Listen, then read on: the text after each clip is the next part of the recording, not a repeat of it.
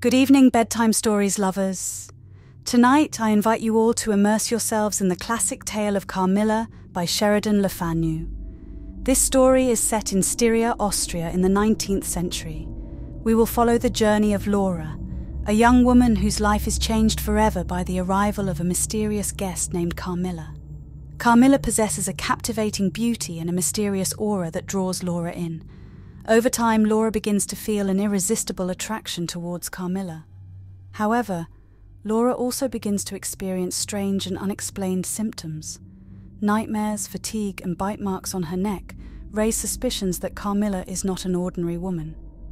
Tonight, let us explore the story of forbidden love, mystery, and horror that unfolds in Carmilla. Prepare to be swept away by the dark and suspenseful Gothic atmosphere. Before we begin the story, I would like to invite you all to turn off the lights and create an immersive atmosphere. Listen carefully and feel the chilling sensation of terror in Carmilla. Very well, without further ado, let us begin the story. Don't forget to subscribe, like, and share this podcast so that more people can enjoy it. Thank you for listening. Carmilla. Prologue. Upon a paper attached to the narrative which follows, Dr. Hesselius has written a rather elaborate note, which he accompanies with a reference to his essay on the strange subject which the MS illuminates. This mysterious subject he treats in that essay, with his usual learning and acumen, and with remarkable directness and condensation. It will form but one volume of the series of that extraordinary man's collected papers.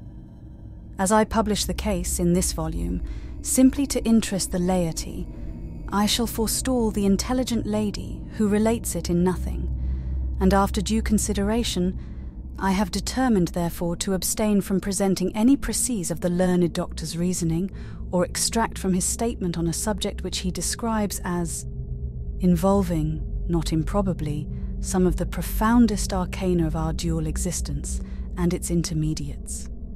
I was anxious on discovering this paper to reopen the correspondence commenced by Dr. Hesselius so many years before, with a person so clever and careful as his informant seems to have been. Much to my regret, however, I found that she had died in the interval. She, probably, could have added little to the narrative which she communicates in the following pages, with, so far as I can pronounce, such conscientious particularity. 1. An early fright. In Styria, we, though by no means magnificent people, inhabit a castle or schloss. A small income in that part of the world goes a great way. 800 or 900 a year does wonders. Scantily enough, ours would have answered among wealthy people at home. My father is English, and I bear an English name, although I never saw England. But here, in this lonely and primitive place, where everything is so marvellously cheap, I really don't see how ever so much more money would at all materially add to our comforts or even luxuries. My father was in the Austrian service and retired upon a pension and his patrimony, and purchased this feudal residence, and the small estate on which it stands, a bargain. Nothing can be more picturesque or solitary. It stands on a slight eminence in a forest. The road, very old and narrow, passes in front of its drawbridge, never raised in my time, and its moat stocked with perch and sailed over by many swans, and floating on its surface white fleets of water lilies. Over all this the schloss shows its many-windowed front, its towers and its Gothic chapel. The forest opens in an irregular and very picturesque glade before its gate, and at the right a steep Gothic bridge carries the road over a stream that winds in deep shadow through the wood. I have said that this is a very lonely place. Judge whether I say truth. Looking from the hall door towards the road, the forest in which our castle stands extends 15 miles to the right and 12 to the left. The nearest inhabited village is about 7 of your English miles to the left. The nearest inhabited schloss of any historic associations is that of Old General Spielsdorf, nearly 20 miles away to the right. I have said the nearest inhabited village because there is, only 3 miles westward, that is to say, in the direction of General Spielsdorf's Schloss, a ruined village, with its quaint little church, now roofless, in the aisle of which are the mouldering tombs of the proud family of Karnstein, now extinct, who once owned the equally desolate chateau which, in the thick of the forest, overlooks the silent ruins of the town. Respecting the cause of the desertion of this striking and melancholy spot, there is a legend which I shall relate to you another time. I must tell you now how very small is the party who constitute the inhabitants of our castle. I don't include servants or those dependents who occupy rooms in the buildings attached to the Schloss. Listen and wonder. My father, who is the kindest man on earth but growing old, and I, at the date of my story, only 19. 8 years have passed since then. I and my father constituted the family at the Schloss. My mother, a Styrian lady, died in my infancy, but I had a good-natured governess, who had been with me from, I might almost say, my infancy. I could not remember the time when her fat, benignant face was not a familiar picture in my memory. This was Madame Perrodon, a native of Berne, whose care and good nature now in part supplied to me the loss of my mother, whom I do not even remember. So early I lost her. She made a third at our little dinner party. There was a fourth, Mademoiselle de La Fontaine, a lady such as you term, I believe, a finishing governess. She spoke French and German, Madame Perrodon French and broken English, to which my father and I added English, which, partly to prevent its becoming a lost language among us, and partly from patriotic motives, we spoke every day. The consequence was a babble, at which strangers used to laugh, and which I shall make no attempt to reproduce in this narrative. And there were 2 or 3 young lady friends besides, pretty nearly of my own age, who were occasional visitors, for longer or shorter terms, and these visits I sometimes returned. These were our regular social resources, but of course there were chance visits from neighbours of only 5 or 6 leagues distance. My life was, notwithstanding, rather a solitary one, I can assure you. My gouvernantes had just so much control over me as you might conjecture such sage persons would have in the case of a rather spoiled girl, whose only parent allowed her pretty nearly her own way in everything. The first occurrence in my existence, which produced a terrible impression upon my mind, which in fact never has been effaced, was one of the very earliest incidents of my life which I can recollect. Some people will think it so trifling that it should not be recorded here. You will see, however, by and by why I mention it.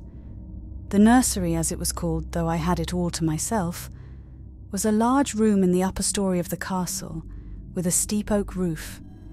I can't have been more than 6 years old, when one night I awoke, and looking round the room from my bed, failed to see the nursery maid. Neither was my nurse there, and I thought myself alone. I was not frightened, for I was one of those happy children who are studiously kept in ignorance of ghost stories, of fairy tales, and of all such lore as makes us cover up our heads when the door cracks suddenly, or the flicker of an expiring candle makes the shadow of a bedpost dance upon the wall, nearer to our faces. I was vexed and insulted at finding myself, as I conceived, neglected, and I began to whimper, preparatory to a hearty bout of roaring, when, to my surprise, I saw a solemn but very pretty face looking at me from the side of the bed. It was that of a young lady who was kneeling with her hands under the coverlet. I looked at her with a kind of pleased wonder and ceased whimpering.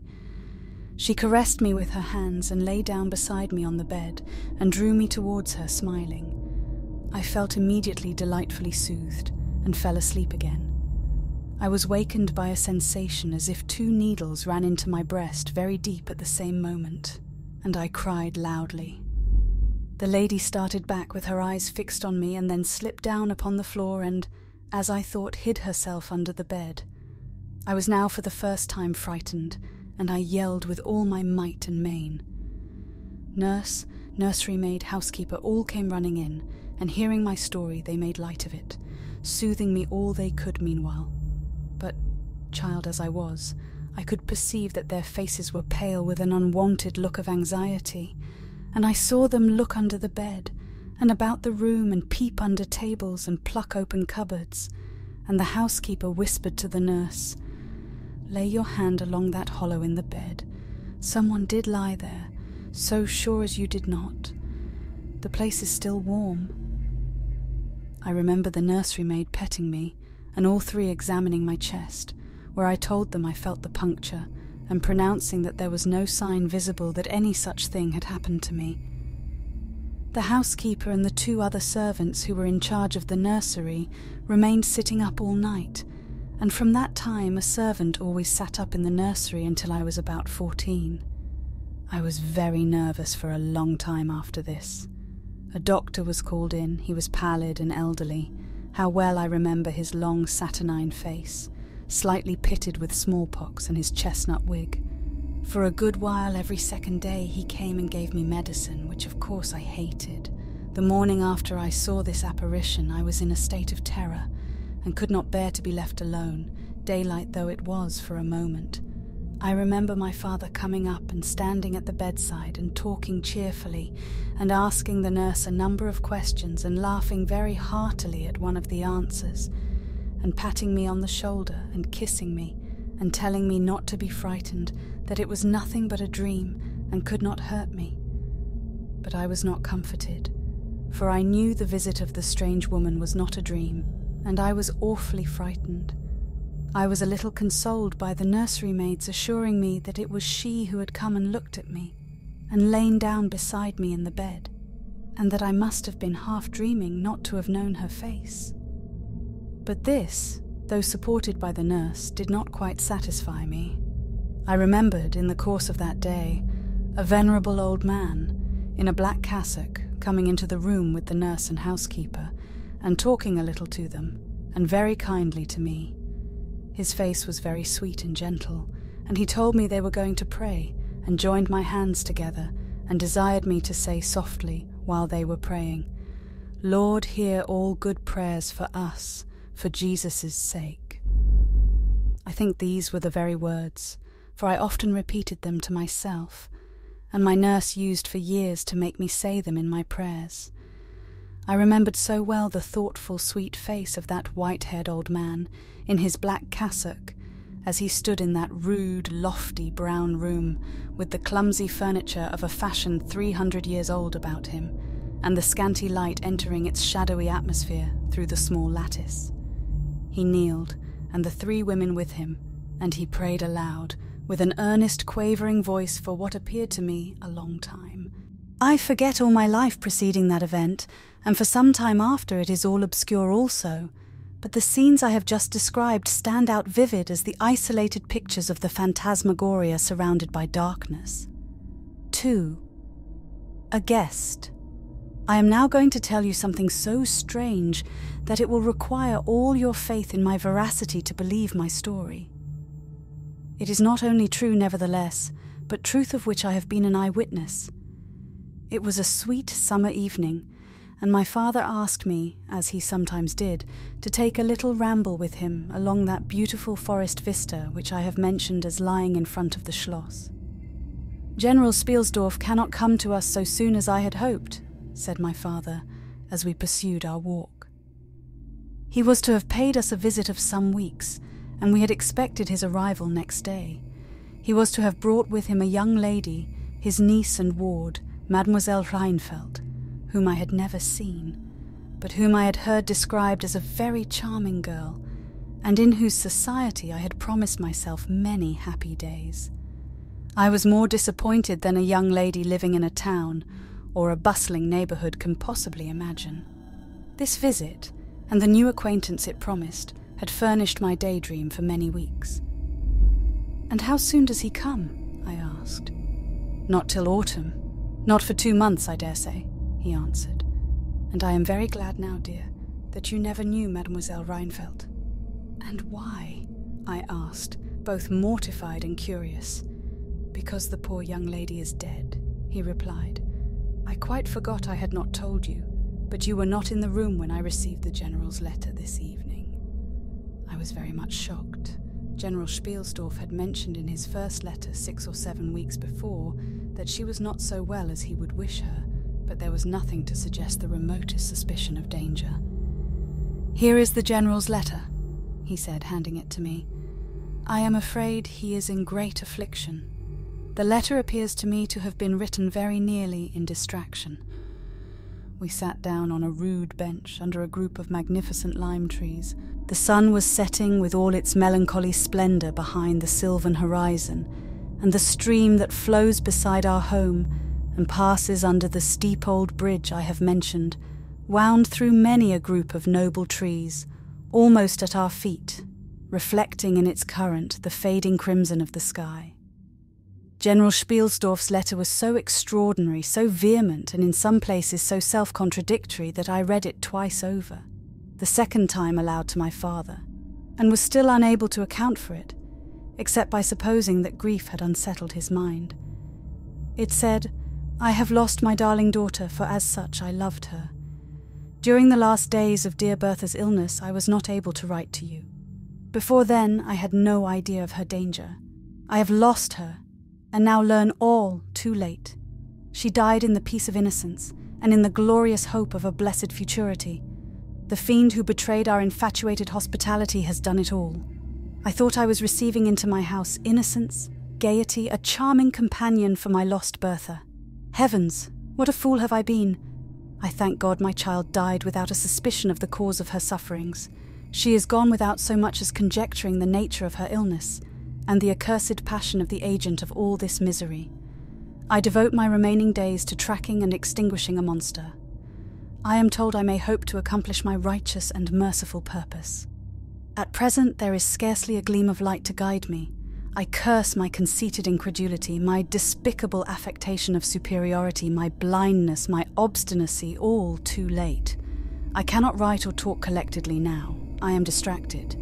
So soon as I shall have a little recovered, I mean to devote myself for a time to inquiry, which may possibly lead me as far as Vienna. Sometime in the autumn, 2 months hence, or earlier if I live, I will see you.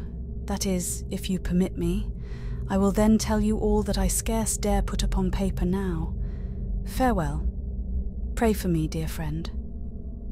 In these terms ended this strange letter, though I had never seen Bertha Rheinfeldt. My eyes filled with tears at the sudden intelligence. I was startled as well as profoundly disappointed. The sun had now set, and it was twilight by the time I had returned the General's letter to my father. It was a soft, clear evening, and we loitered, speculating upon the possible meanings of the violent and incoherent sentences which I had just been reading. We had nearly a mile to walk before reaching the road that passes the Schloss in front, and by that time the moon was shining brilliantly. At the drawbridge we met Madame Perrodon and Mademoiselle de La Fontaine, who had come out without their bonnets to enjoy the exquisite moonlight. We heard their voices gabbling in animated dialogue as we approached. We joined them at the drawbridge and turned about to admire with them the beautiful scene. The glade through which we had just walked lay before us. At our left, the narrow road wound away under clumps of lordly trees and was lost to sight amid the thickening forest. At the right, the same road crosses the steep and picturesque bridge, near which stands a ruined tower which once guarded that pass, and beyond the bridge an abrupt eminence rises, covered with trees and showing in the shadows some grey ivy-clustered rocks. Over the sward and low grounds a thin film of mist was stealing like smoke, marking the distances with a transparent veil, and here and there we could see the river faintly flashing in the moonlight. No softer, sweeter scene could be imagined. The news I had just heard made it melancholy, but nothing could disturb its character of profound serenity and the enchanted glory and vagueness of the prospect. My father, who enjoyed the picturesque, and I stood looking in silence over the expanse beneath us. The 2 good governesses, standing a little way behind us, discoursed upon the scene and were eloquent upon the moon. Madame Perrodon was fat, middle-aged, and romantic, and talked and sighed poetically. Mademoiselle de La Fontaine, in right of her father who was a German, assumed to be psychological, metaphysical, and something of a mystic, now declared that when the moon shone with a light so intense, it was well known that it indicated a special spiritual activity. The effect of the full moon in such a state of brilliancy was manifold. It acted on dreams, it acted on lunacy, it acted on nervous people, It had marvellous physical influences connected with life. Mademoiselle related that her cousin, who was mate of a merchant ship, having taken a nap on deck on such a night, lying on his back with his face full in the light on the moon, had wakened after a dream of an old woman clawing him by the cheek with his features horribly drawn to one side, and his countenance had never quite recovered its equilibrium. "The moon, this night," she said, "is full of idyllic and magnetic influence, and see, when you look behind you at the front of the Schloss, how all its windows flash and twinkle with that silvery splendour, as if unseen hands had lighted up the rooms to receive fairy guests. There are indolent styles of the spirits in which, indisposed to talk ourselves, the talk of others is pleasant to our listless ears." And I gazed on, pleased with the tinkle of the ladies' conversation. "I have got into one of my moping moods tonight," said my father after a silence, and quoting Shakespeare, whom by way of keeping up our English he used to read aloud, he said, "In truth I know not why I am so sad. It wearies me, you say it wearies you. But how I got it, came by it. I forget the rest, but I feel as if some great misfortune were hanging over us. I suppose the poor General's afflicted letter has had something to do with it." At this moment the unwanted sound of carriage wheels and many hoofs upon the road arrested our attention. They seemed to be approaching from the high ground overlooking the bridge, and very soon the equipage emerged from that point. 2 horsemen first crossed the bridge, then came a carriage drawn by 4 horses, and 2 men rode behind. It seemed to be the travelling carriage of a person of rank, and we were all immediately absorbed in watching that very unusual spectacle. It became in a few moments greatly more interesting, for just as the carriage had passed the summit of the steep bridge, one of the leaders, taking fright, communicated his panic to the rest, and after a plunge or two, the whole team broke into a wild gallop together, and dashing between the horsemen who rode in front, came thundering along the road towards us with the speed of a hurricane. The excitement of the scene was made more painful by the clear, long-drawn screams of a female voice from the carriage window. We all advanced in curiosity and horror, me rather in silence, the rest with various ejaculations of terror. Our suspense did not last long. Just before you reach the castle drawbridge, on the route they were coming, there stands by the roadside a magnificent lime tree. On the other stands an ancient stone cross, at sight of which the horses, now going at a pace that was perfectly frightful, swerved so as to bring the wheel over the projecting roots of the tree. I knew what was coming. I covered my eyes, unable to see it out, and turned my head away. At the same moment, I heard a cry from my lady friends who had gone on a little. Curiosity opened my eyes, and I saw a scene of utter confusion. 2 of the horses were on the ground. The carriage lay upon its side with 2 wheels in the air. The men were busy removing the traces, and a lady with a commanding air and figure had got out, and stood with clasped hands, raising the handkerchief that was in them every now and then to her eyes. Through the carriage door was now lifted a young lady who appeared to be lifeless. My dear old father was already beside the elder lady, with his hat in his hand, evidently tendering his aid and the resources of his Schloss. The lady did not appear to hear him, or to have eyes for anything but the slender girl who was being placed against the slope of the bank. I approached. The young lady was apparently stunned, but she was certainly not dead. My father, who piqued himself on being something of a physician, had just had his fingers on her wrist and assured the lady, who declared herself her mother, that her pulse, though faint and irregular, was undoubtedly still distinguishable. The lady clasped her hands and looked upward, as if in a momentary transport of gratitude, but immediately she broke out again in that theatrical way which is, I believe, natural to some people. She was what is called a fine-looking woman for her time of life, and must have been handsome. She was tall but not thin, and dressed in black velvet, and looked rather pale but with a proud and commanding countenance, though now agitated strangely. "Who was ever being so born to calamity?" I heard her say with clasped hands as I came up. "Here am I on a journey of life and death, in prosecuting which to lose an hour is possibly to lose all. My child will not have recovered sufficiently to resume her route for who can say how long. I must leave her. I cannot, dare not delay. How far on, sir, can you tell is the nearest village? I must leave her there and shall not see my darling or even hear of her till my return, 3 months hence. I plucked my father by the coat and whispered earnestly in his ear. Oh, Papa, pray ask her to let her stay with us. It would be so delightful. Do pray. If Madame will entrust her child to the care of my daughter, and of her good gouvernante, Madame Perrodon, and permit her to remain as our guest, under my charge until her return, it will confer a distinction and an obligation upon us, and we shall treat her with all the care and devotion which so sacred a trust deserves. I cannot do that, sir. It would be to task your kindness and chivalry too cruelly, said the lady distractedly. It would, on the contrary, be to confer on us a very great kindness at the moment when we most need it. My daughter has just been disappointed by a cruel misfortune, in a visit from which she had long anticipated a great deal of happiness. If you confide this young lady to our care, it will be her best consolation. The nearest village on your route is distant, and affords no such inn as you could think of placing your daughter at. You cannot allow her to continue her journey for any considerable distance without danger. If, as you say, you cannot suspend your journey, you must part with her tonight, and nowhere could you do so with more honest assurances of care and tenderness than here. There was something in this lady's air and appearance so distinguished and even imposing, and in her manner so engaging, as to impress one, quite apart from the dignity of her equipage, with a conviction that she was a person of consequence. By this time the carriage was replaced in its upright position, and the horses quite tractable in the traces again.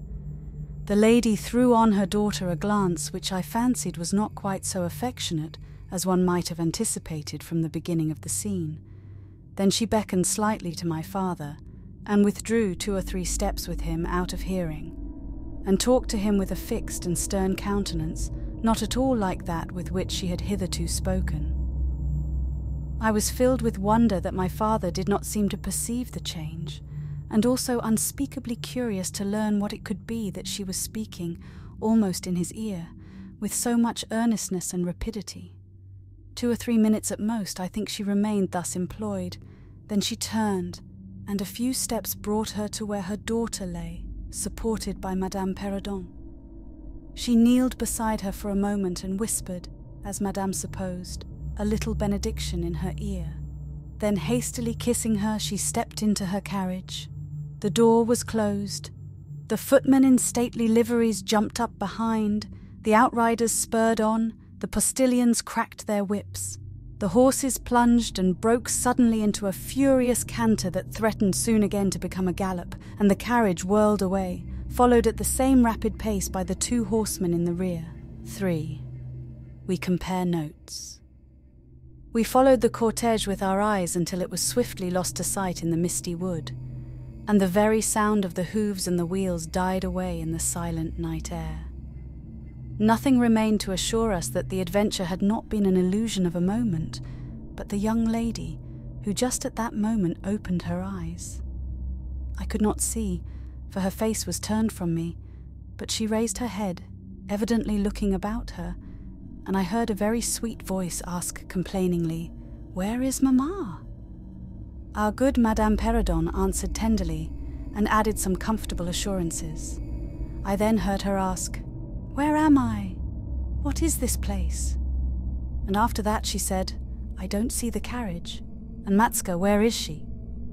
Madame answered all her questions in so far as she understood them, and gradually the young lady remembered how the misadventure came about, and was glad to hear that no one in or in attendance on the carriage was hurt, and on learning that her mamma had left her here till her return in about 3 months, she wept. I was going to add my consolations to those of Madame Perrodon, when Mademoiselle de La Fontaine placed her hand upon my arm, saying, "Don't approach, 1 at a time is as much as she can at present converse with. A very little excitement would possibly overpower her now. As soon as she is comfortably in bed, I thought, I will run up to her room and see her." My father, in the meantime, had sent a servant on horseback for the physician, who lived about 2 leagues away, and a bedroom was being prepared for the young lady's reception. The stranger now rose, and leaning on Madame's arm, walked slowly over the drawbridge and into the castle gate. In the hall, servants waited to receive her, and she was conducted forthwith to her room. The room we usually sat in as our drawing room is long, having 4 windows, that looked over the moat and drawbridge, upon the forest scene I have just described. It is furnished in old carved oak, with large carved cabinets, and the chairs are cushioned with crimson Utrecht velvet. The walls are covered with tapestry and surrounded with great gold frames, the figures being as large as life, in ancient and very curious costume, and the subjects represented are hunting, hawking, and generally festive. It is not too stately to be extremely comfortable, and here we had our tea, for with his usual patriotic leanings, he insisted that the national beverage should make its appearance regularly with our coffee and chocolate. We sat here this night, and with candles lighted, were talking over the adventure of the evening. Madame Perrodon and Mademoiselle de La Fontaine were both of our party. The young stranger had hardly lain down in her bed when she sank into a deep sleep, and those ladies had left her in the care of a servant. "How do you like our guest?" I asked as soon as Madame entered. "Tell me all about her." "I like her extremely," answered Madame. "She is, I almost think, the prettiest creature I ever saw, about your age, and so gentle and nice." "She is absolutely beautiful," threw in Mademoiselle, who had peeped for a moment into the stranger's room. "And such a sweet voice," added Madame Perrodon. "Did you remark a woman in the carriage after it was set up again who did not get out?" inquired Mademoiselle, "but only looked from the window?" "No, we had not seen her." Then she described a hideous black woman, with a sort of coloured turban on her head, and who was gazing all the time from the carriage window, nodding and grinning derisively towards the ladies, with gleaming eyes and large white eyeballs, and her teeth set as if in fury. "Did you remark what an ill-looking pack of men the servants were?" asked Madame. "Yes," said my father, who had just come in. "Ugly, hang-dog-looking fellows as ever I beheld in my life. I hope they mayn't rob the poor lady in the forest. They are clever rogues, however. They got everything to rights in a minute." "I dare say they are worn out with too long travelling," said Madame. "Besides looking wicked, their faces were so strangely lean and dark and sullen. I am very curious, I own, but I dare say the young lady will tell you all about it tomorrow, if she is sufficiently recovered." "I don't think she will," said my father with a mysterious smile and a little nod of his head, as if he knew more about it than he cared to tell us. This made us all the more inquisitive as to what had passed between him and the lady in the black velvet, in the brief but earnest interview that had immediately preceded her departure. We were scarcely alone when I entreated him to tell me. He did not need much pressing. "There is no particular reason why I should not tell you. She expressed a reluctance to trouble us with the care of her daughter, saying she was in delicate health and nervous, but not subject to any kind of seizure. She volunteered that, nor to any illusion, being in fact perfectly sane." "How very odd to say all that," I interpolated. "It was so unnecessary." "At all events it was said," he laughed, "and as you wish to know all that passed, which was indeed very little, I tell you. She then said, 'I am making a long journey of vital importance,' she emphasized the word, 'rapid and secret. I shall return for my child in 3 months. In the meantime she will be silent as to who we are, whence we come, and whither we are travelling.' That is all she said. She spoke very pure French. When she said the word secret, she paused for a few seconds, looking sternly, her eyes fixed on mine. I fancy she makes a great point of that. You saw how quickly she was gone. I hope I have not done a very foolish thing in taking charge of the young lady." For my part, I was delighted. I was longing to see and talk to her, and only waiting till the doctor should give me leave. You, who live in towns, can have no idea how great an event the introduction of a new friend is, in such a solitude as surrounded us. The doctor did not arrive till nearly 1 o'clock, but I could no more have gone to my bed and slept than I could have overtaken on foot the carriage in which the princess in black velvet had driven away. When the physician came down to the drawing room, it was to report very favourably upon his patient. She was now sitting up, her pulse quite regular, apparently perfectly well. She had sustained no injury, and the little shock to her nerves had passed away quite harmlessly. There could be no harm certainly in my seeing her if we both wished it, and with this permission I sent forthwith to know whether she would allow me to visit her for a few minutes in her room. The servant returned immediately to say that she desired nothing more. You may be sure I was not long in availing myself of this permission. Our visitor lay in one of the handsomest rooms in the Schloss. It was, perhaps, a little stately. There was a sombre piece of tapestry opposite the foot of the bed, representing Cleopatra with the asps to her bosom, and other solemn classic scenes were displayed, a little faded upon the other walls. But there was gold carving, and rich and varied colour enough in the other decorations of the room to more than redeem the gloom of the old tapestry. There were candles at the bedside. She was sitting up, her slender pretty figure enveloped in the soft silk dressing gown, embroidered with flowers and lined with thick quilted silk, which her mother had thrown over her feet as she lay upon the ground. What was it that, as I reached the bedside and had just begun my little greeting, struck me dumb in a moment and made me recoil a step or two from before her? I will tell you. I saw the very face which had visited me in my childhood at night, which remained so fixed in my memory, and on which I had for so many years so often ruminated with horror when no one suspected of what I was thinking. It was pretty, even beautiful, and when I first beheld it, wore the same melancholy expression, but this almost instantly lighted into a strange fixed smile of recognition. There was a silence of fully a minute, and then at length she spoke. I could not. "How wonderful!" she exclaimed. 12 years ago I saw your face in a dream, and it has haunted me ever since." "Wonderful indeed," I repeated, overcoming with an effort the horror that had for a time suspended my utterances. 12 years ago, in vision or reality, I certainly saw you. I could not forget your face. It has remained before my eyes ever since. Her smile had softened. Whatever I had fancied strange in it was gone, and it and her dimpling cheeks were now delightfully pretty and intelligent. I felt reassured and continued more in the vein which hospitality indicated, to bid her welcome, and to tell her how much pleasure her accidental arrival had given us all, and especially what a happiness it was to me. I took her hand as I spoke. I was a little shy, as lonely people are, but the situation made me eloquent and even bold. She pressed my hand, she laid hers upon it, and her eyes glowed as, looking hastily into mine, she smiled again and blushed. She answered my welcome very prettily. I sat down beside her, still wondering, and she said, "I must tell you my vision about you. It is so very strange that you and I should have had, each of the other, so vivid a dream, that each should have seen, I you and you me, looking as we do now, when of course we both were mere children. I was a child, about 6 years old, and I awoke from a confused and troubled dream, and found myself in a room, unlike my nursery, wainscoted clumsily in some dark wood, and with cupboards and bedsteads and chairs and benches placed about it. The beds were, I thought, all empty, and the room itself without anyone but myself in it.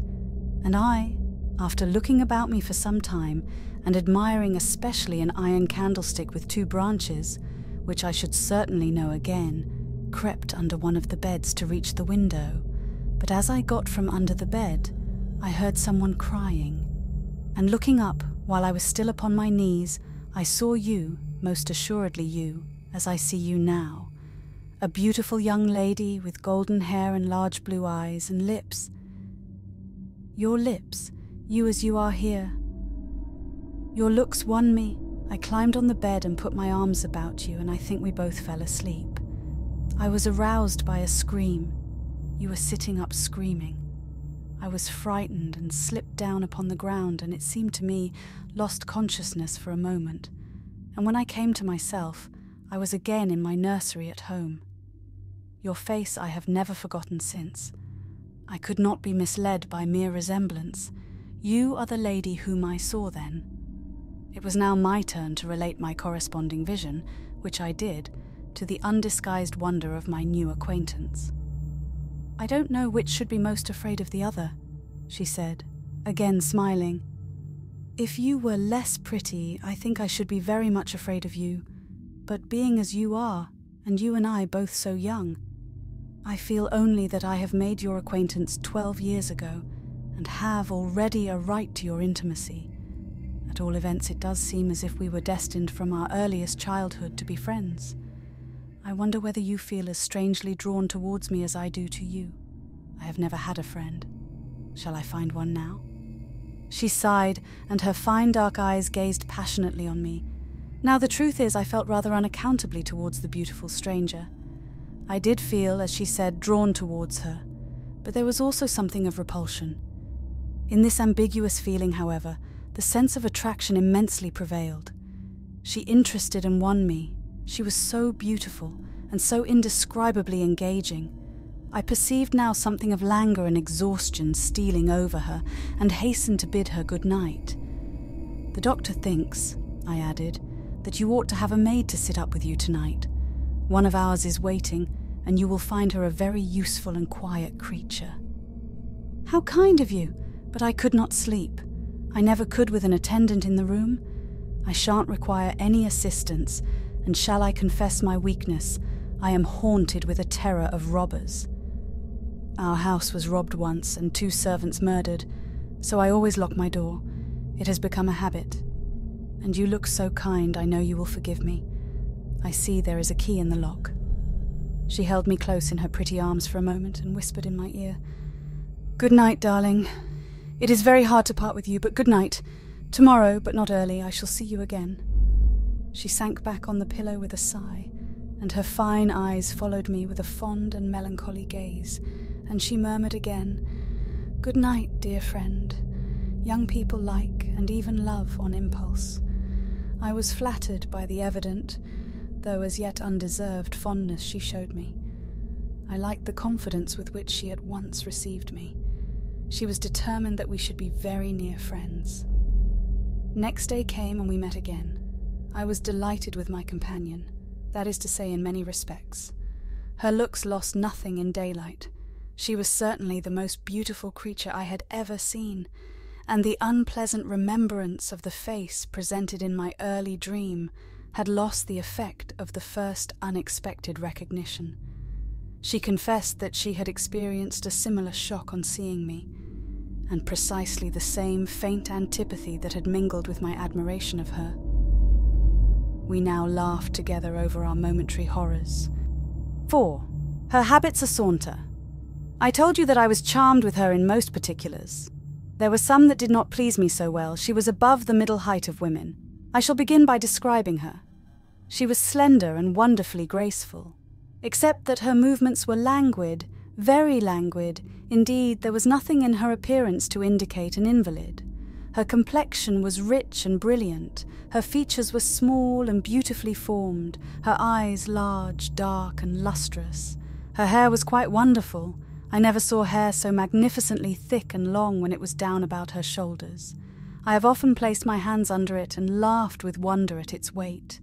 It was exquisitely fine and soft, and in colour a rich, very dark brown with something of gold. I loved to let it down, tumbling with its own weight as, in her room, she lay back in her chair talking in her sweet, low voice. I used to fold and braid it, and spread it out and play with it. Heavens! If I had but known all! I said there were particulars which did not please me. I have told you that her confidence won me the first night I saw her, but I found that she exercised with respect to herself, her mother, her history, everything in fact connected with her life, plans, and people, an ever wakeful reserve. I dare say I was unreasonable, perhaps I was wrong. I dare say I ought to have respected the solemn injunction laid upon my father by the stately lady in black velvet. But curiosity is a restless and unscrupulous passion, and no one girl can endure with patience that hers should be baffled by another. What harm could it do anyone to tell me what I so ardently desired to know? Had she no trust in my good sense or honour? Why would she not believe me when I assured her so solemnly that I would not divulge one syllable of what she told me to any mortal breathing? There was a coldness, it seemed to me, beyond her years, in her smiling, melancholy, persistent refusal to afford me the least ray of light. I cannot say we quarrelled upon this point, for she would not quarrel upon any. It was, of course, very unfair of me to press her, very ill-bred, but I really could not help it, and I might just as well have let it alone. What she did tell me amounted, in my unconscionable estimation, to nothing. It was all summed up in 3 very vague disclosures. First, her name was Carmilla. Second, her family was very ancient and noble. Third, her home lay in the direction of the west. She would not tell me the name of her family, nor their armorial bearings, nor the name of their estate, nor even that of the country they lived in. You are not to suppose that I worried her incessantly on these subjects. I watched opportunity, and rather insinuated than urged my inquiries. Once or twice, indeed, I did attack her more directly, but no matter what my tactics, utter failure was invariably the result. Reproaches and caresses were all lost upon her, but I must add this, that her evasion was conducted with so pretty a melancholy and deprecation, with so many and even passionate declarations of her liking for me, and trust in my honour, and with so many promises that I should at last know all, that I could not find it in my heart long to be offended with her. She used to place her pretty arms about my neck, draw me to her, and laying her cheek to mine, murmur with her lips near my ear, "Dearest, your little heart is wounded. Think me not cruel because I obey the irresistible law of my strength and weakness. If your dear heart is wounded, my wild heart bleeds with yours. In the rapture of my enormous humiliation I live in your warm life, and you shall die, sweetly die, into mine. I cannot help it. As I draw near to you, you in your turn will draw near to others, and learn the rapture of that cruelty, which yet is love. So for a while, seek to know no more of me and mine, but trust me with all your loving spirit." And when she had spoken such a rhapsody, she would press me more closely in her trembling embrace, and her lips in soft kisses gently glow upon my cheek. Her agitations and her language were unintelligible to me. From these foolish embraces, which were not of very frequent occurrence, I must allow, I used to wish to extricate myself, but my energies seemed to fail me. Her murmured words sounded like a lullaby in my ear, and soothed my resistance into a trance, from which I only seemed to recover myself when she withdrew her arms. In these mysterious moods I did not like her. I experienced a strange tumultuous excitement that was pleasurable ever and anon, mingled with a vague sense of fear and disgust. I had no distinct thoughts about her while such scenes lasted, but I was conscious of a love growing into adoration, and also of abhorrence. This, I know, is paradox, but I can make no other attempt to explain the feeling. I now write, after an interval of more than 10 years, with a trembling hand, with a confused and horrible recollection of certain occurrences and situations, in the ordeal through which I was unconsciously passing, though with a vivid and very sharp remembrance of the main current of my story. But I suspect in all lives there are certain emotional scenes, those in which our passions have been most wildly and terribly roused, that are of all others the most vaguely and dimly remembered. Sometimes, after an hour of apathy, my strange and beautiful companion would take my hand and hold it with a fond pressure, renewed again and again, blushing softly, gazing in my face with languid and burning eyes, and breathing so fast that her dress rose and fell with the tumultuous respiration. It was like the ardour of a lover. It embarrassed me. It was hateful and yet overpowering, and with gloating eyes she drew me to her, and her hot lips travelled along my cheek in kisses, and she would whisper, almost in sobs, "You are mine. You shall be mine. You and I are one forever." Then she had thrown herself back in her chair with her small hands over her eyes, leaving me trembling. "Are we related?" I used to ask. "What can you mean by all this? I remind you perhaps of someone whom you love, but you must not. I hate it. I don't know you, I don't know myself when you look so and talk so." She used to sigh at my vehemence, then turn away and drop my hand. Respecting these very extraordinary manifestations, I strove in vain to form any satisfactory theory. I could not refer them to affectation or trick. It was unmistakably the momentary breaking out of suppressed instinct and emotion. Was she, notwithstanding her mother's volunteered denial, subject to brief visitations of insanity? Or was there here a disguise and a romance? I had read in old storybooks of such things. What if a boyish lover had found his way into the house and sought to prosecute his suit in masquerade, with the assistance of a clever old adventuress? But there were many things against this hypothesis, highly interesting as it was to my vanity. I could boast of no little attentions such as masculine gallantry delights to offer.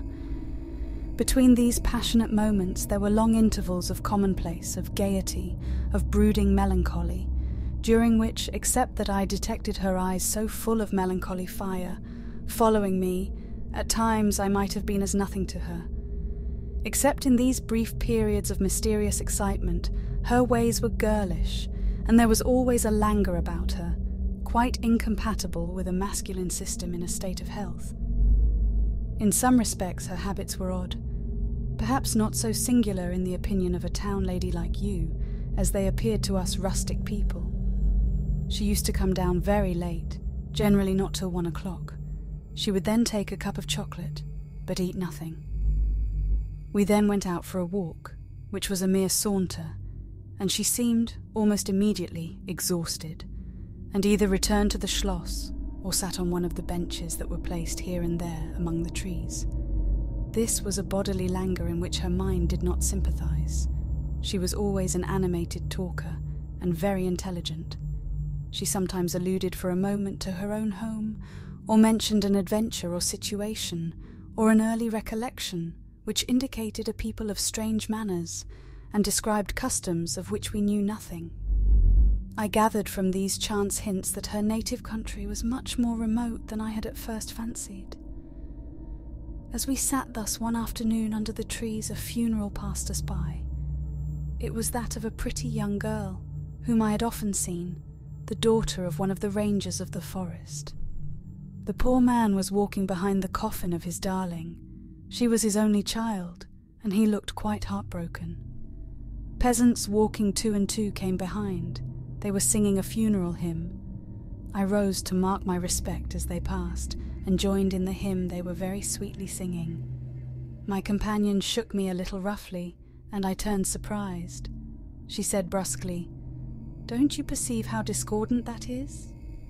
"I think it very sweet on the contrary," I answered, vexed at the interruption, and very uncomfortable, lest the people who composed the little procession should observe and resent what was passing. I resumed, therefore, instantly, and was again interrupted. "You pierce my ears," said Carmilla, almost angrily, and stopping her ears with her tiny fingers. "Besides, how can you tell that your religion and mine are the same? Your forms wound me, and I hate funerals. What a fuss! Why you must die, everyone must die, and all are happier when they do. Come home. My father has gone on with the clergyman to the churchyard. I thought you knew she was to be buried today." "She? I don't trouble my head about peasants. I don't know who she is," answered Carmilla, with a flash from her fine eyes. "She is the poor girl who fancied she saw a ghost a fortnight ago, and has been dying ever since, till yesterday when she expired." "Tell me nothing about ghosts. I shan't sleep tonight if you do." "I hope there is no plague or fever coming. All this looks very like it," I continued. "The swineherd's young wife died only a week ago, and she thought something seized her by the throat as she lay in her bed and nearly strangled her. Papa says such horrible fancies do accompany some forms of fever. She was quite well the day before. She sank afterwards and died before a week. Well, her funeral is over, I hope, and her hymns sung, and our ears shan't be tortured with that discord and jargon. It has made me nervous. Sit down here beside me. Sit close. Hold my hand. Press it hard, hard, harder." We had moved a little back and had come to another seat. She sat down. Her face underwent a change that alarmed and even terrified me for a moment. It darkened and became horribly livid.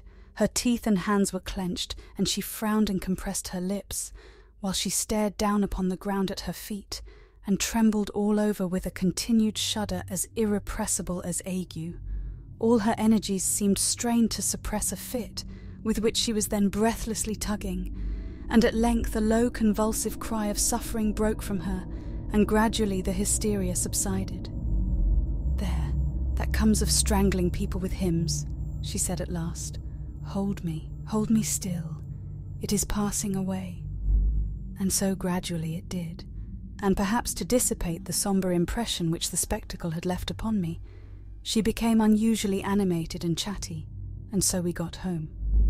This was the first time I had seen her exhibit any definable symptoms of that delicacy of health which her mother had spoken of. It was the first time also I had seen her exhibit anything like temper.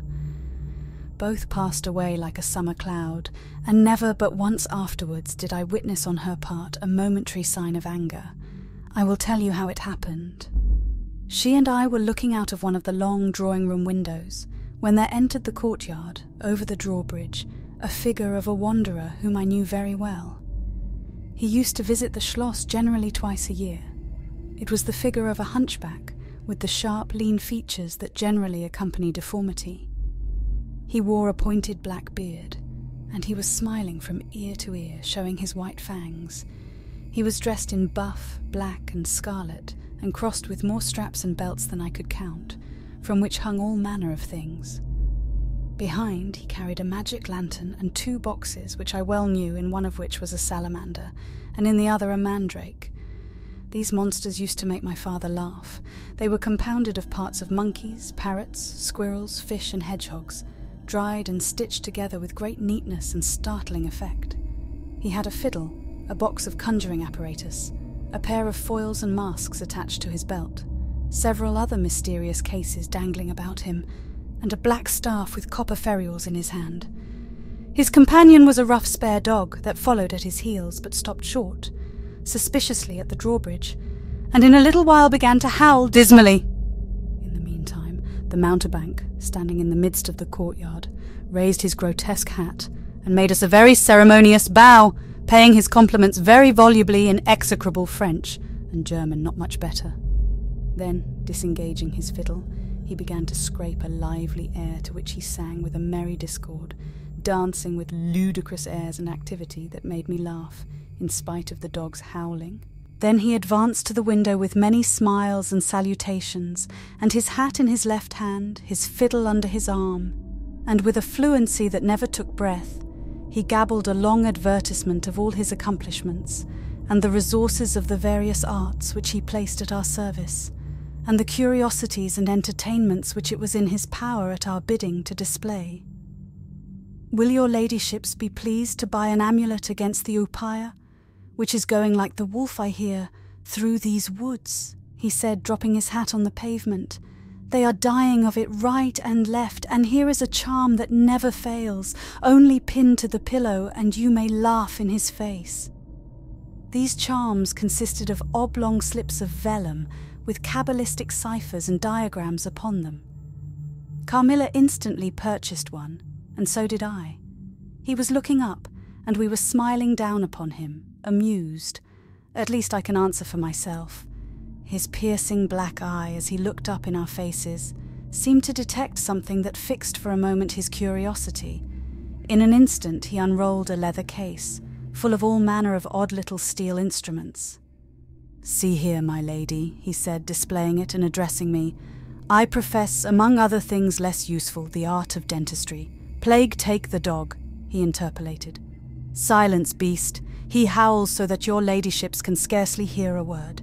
Your noble friend, the young lady at your right, has the sharpest tooth, long, thin, pointed like an awl, like a needle. Ha, ha, with my sharp and long sight as I look up I have seen it distinctly. Now if it happens to hurt the young lady, and I think it must, here am I. Here are my file, my punch, my nippers. I will make it round and blunt if her ladyship pleases. No longer the tooth of a fish, but of a beautiful young lady as she is. Hey? Is the young lady displeased? Have I been too bold? Have I offended her?"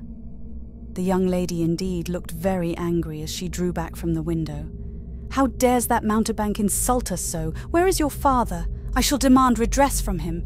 My father would have had the wretch tied up to the pump and flogged with a cart whip and burnt to the bones with the cattle brand." She retired from the window a step or two and sat down, and had hardly lost sight of the offender when her wrath subsided as suddenly as it had risen, and she gradually recovered her usual tone and seemed to forget the little hunchback and his follies. My father was out of spirits that evening. On coming in, he told us that there had been another case very similar to the two fatal ones which had lately occurred. The sister of a young peasant on his estate, only a mile away, was very ill, had been, as she described it, attacked very nearly in the same way, and was now slowly but steadily sinking.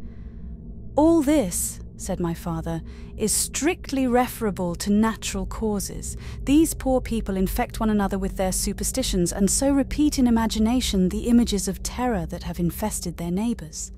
"But that very circumstance frightens one horribly," said Carmilla. "How so?" inquired my father. "I am so afraid of fancying I see such things. I think it would be as bad as reality. We are in God's hands. Nothing can happen without his permission, and all will end well for those who love him. He is our faithful Creator. He has made us all and will take care of us." "Creator! Nature!" said the young lady in answer to my gentle father. "And this disease that invades the country is natural. Nature! All things proceed from nature, don't they? All things in the heaven, in the earth, and under the earth act and live as nature ordains." "I think so. The doctor said he would come here today," said my father after a silence. "I want to know what he thinks about it, and what he thinks we had better do." "Doctors never did me any good," said Carmilla. "Then you have been ill?" I asked. "More ill than ever you were," she answered. "Long ago?" "Yes, a long time. I suffered from this very illness, but I forget all but my pain and weakness, and they were not so bad as are suffered in other diseases." "You were very young then? I dare say, let us talk no more of it. You would not wound a friend." She looked languidly in my eyes, and passed her arm round my waist lovingly, and led me out of the room. My father was busy over some papers near the window. "Why does your papa like to frighten us?" said the pretty girl with a sigh and a little shudder. "He doesn't, dear Carmilla. It is the very furthest thing from his mind." "Are you afraid, dearest?"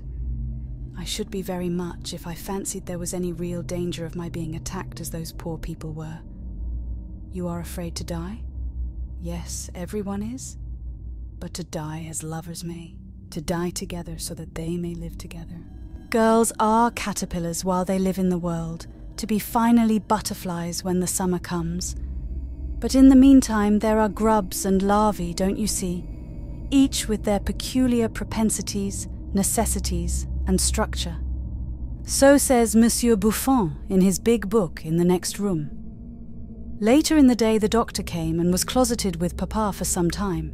He was a skilful man of 60 and upwards. He wore powder and shaved his pale face as smooth as a pumpkin. He and Papa emerged from the room together, and I heard Papa laugh and say as they came out, "Well, I do wonder at a wise man like you. What do you say to hippogriffs and dragons?" The doctor was smiling and made answer, shaking his head, "Nevertheless, life and death are mysterious states, and we know little of the resources of either." And so they walked on, and I heard no more. I did not then know what the doctor had been broaching, but I think I guess it now. 5. A wonderful likeness.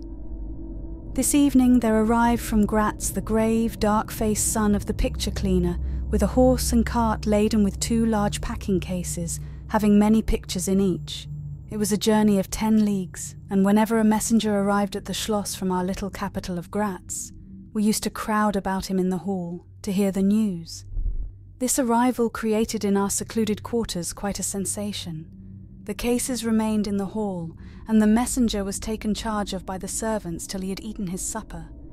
Then with assistants, and armed with hammer, ripping chisel and turnscrew, he met us in the hall, where we had assembled to witness the unpacking of the cases. Carmilla sat looking listlessly on, while one after the other the old pictures, nearly all portraits, which had undergone the process of renovation, were brought to light. My mother was of an old Hungarian family, and most of these pictures, which were about to be restored to their places, had come to us through her. My father had a list in his hand, from which he read as the artist rummaged out the corresponding numbers. I don't know that the pictures were very good, but they were undoubtedly very old, and some of them very curious also. They had for the most part the merit of being now seen by me, I may say, for the first time, for the smoke and dust of time had all but obliterated them. "There is a picture that I have not seen yet," said my father. "In one corner at the top of it is the name, as well as I could read, Marcia Karnstein, and the date 1698, and I am curious to see how it has turned out." I remembered it. It was a small picture, about 1.5 feet high and nearly square, without a frame, but it was so blackened by age that I could not make it out. The artist now produced it, with evident pride. It was quite beautiful, it was startling, it seemed to live. It was the effigy of Carmilla. "Carmilla, dear, here is an absolute miracle. Here you are, living, smiling, ready to speak in this picture. Isn't it beautiful, Papa? And see, even the little mole on her throat." My father laughed and said, "Certainly it is a wonderful likeness."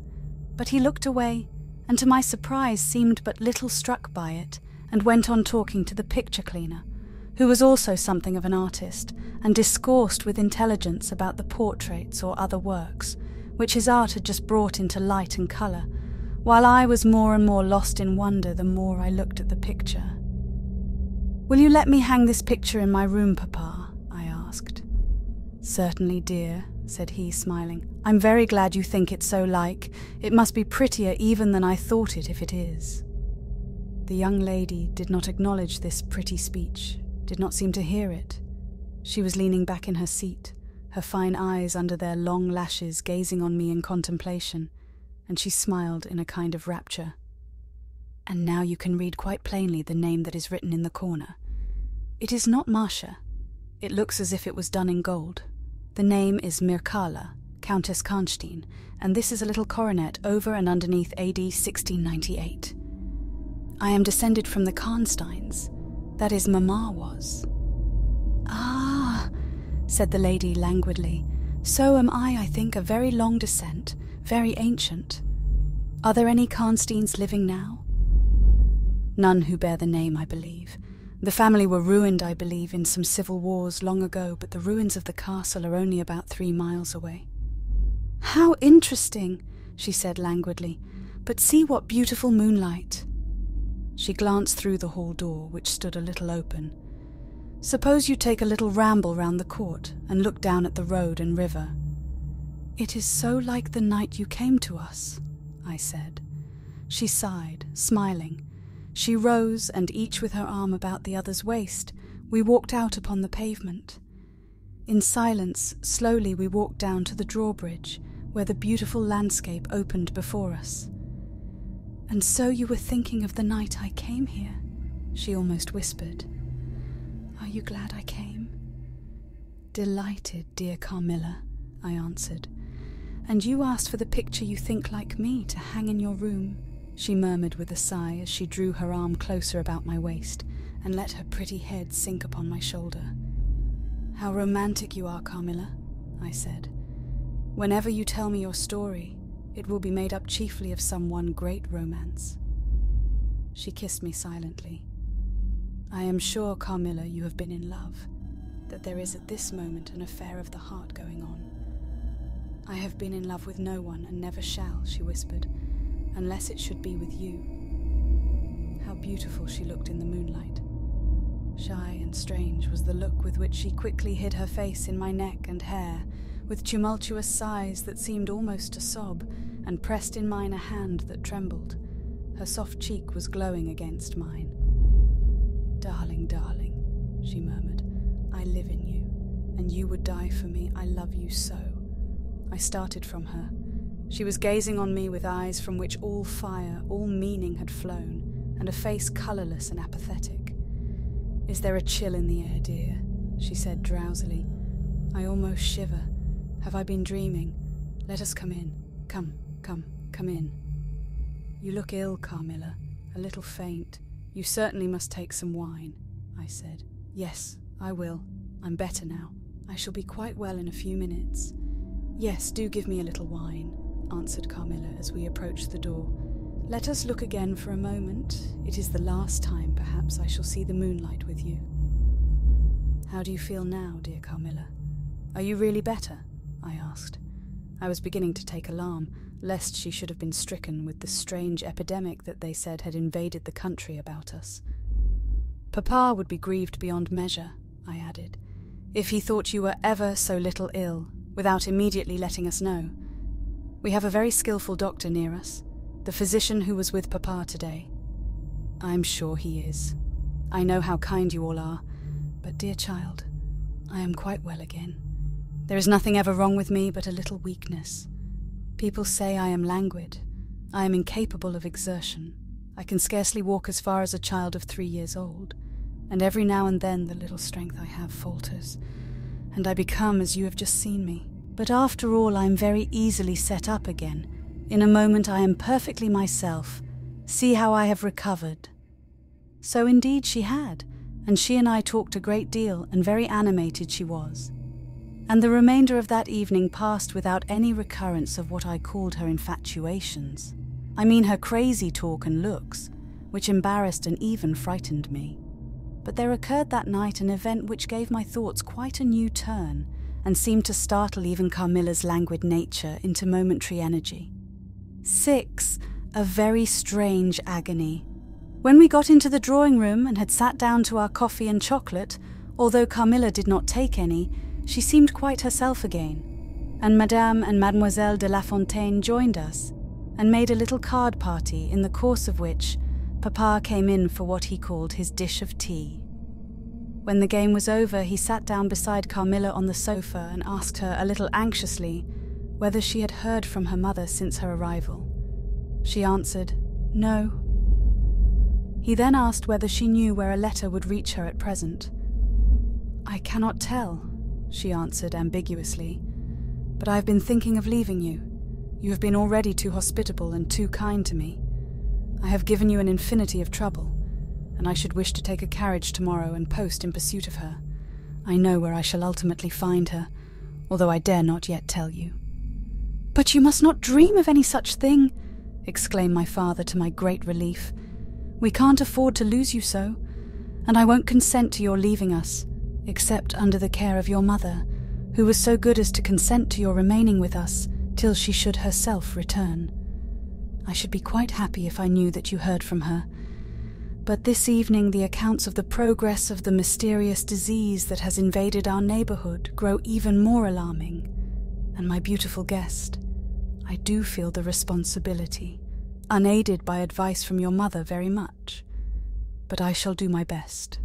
And one thing is certain, that you must not think of leaving us without her distinct direction to that effect. We should suffer too much in parting from you to consent to it easily. Thank you, sir, 1,000 times for your hospitality, she answered, smiling bashfully. You have all been too kind to me. I have seldom been so happy in all my life before, as in your beautiful chateau under your care and in the society of your dear daughter. So he gallantly, in his old-fashioned way, kissed her hand, smiling and pleased at her little speech. I accompanied Carmilla as usual to her room, and sat and chatted with her while she was preparing for bed. Do you think, I said at length, that you will ever confide fully in me? She turned round smiling, but made no answer, only continued to smile on me. You won't answer that? I said. You can't answer pleasantly. I ought not to have asked you. You were quite right to ask me that or anything. You do not know how dear you are to me, or you could not think any confidence too great to look for. But I am under vows, know none half so awfully, and I dare not tell my story yet, even to you. The time is very near when you shall know everything. You will think me cruel, very selfish, but love is always selfish. The more ardent, the more selfish. How jealous I am you cannot know. You must come with me, loving me to death, or else hate me and still come with me, and hating me through death and after. There is no such word as indifference in my apathetic nature. Now, Carmilla, you are going to talk your wild nonsense again, I said hastily. Not I, silly little fool as I am, and full of whims and fancies.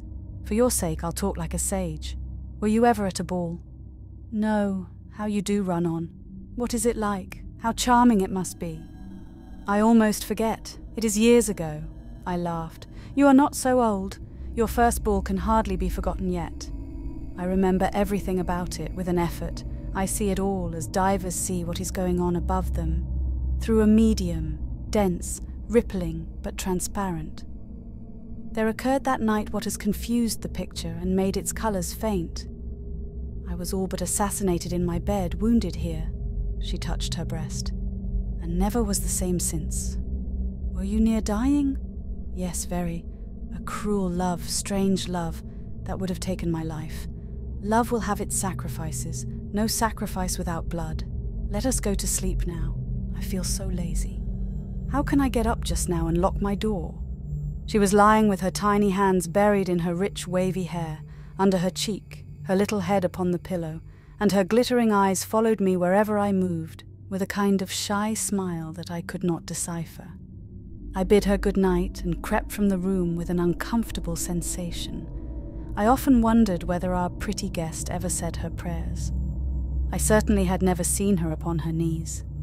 In the morning she never came down until long after our family prayers were over, and at night she never left the drawing room to attend our brief evening prayers in the hall. If it had not been that it had casually come out in one of our careless talks that she had been baptized, I should have doubted her being a Christian. Religion was a subject on which I had never heard her speak a word. If I had known the world better, this particular neglect or antipathy would not have so much surprised me. The precautions of nervous people are infectious, and persons of a like temperament are pretty sure after a time to imitate them.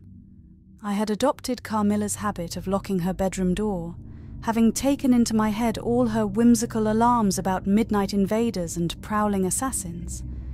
I had also adopted her precaution of making a brief search through her room, to satisfy herself that no lurking assassin or robber was ensconced. These wise measures taken, I got into my bed and fell asleep. A light was burning in my room.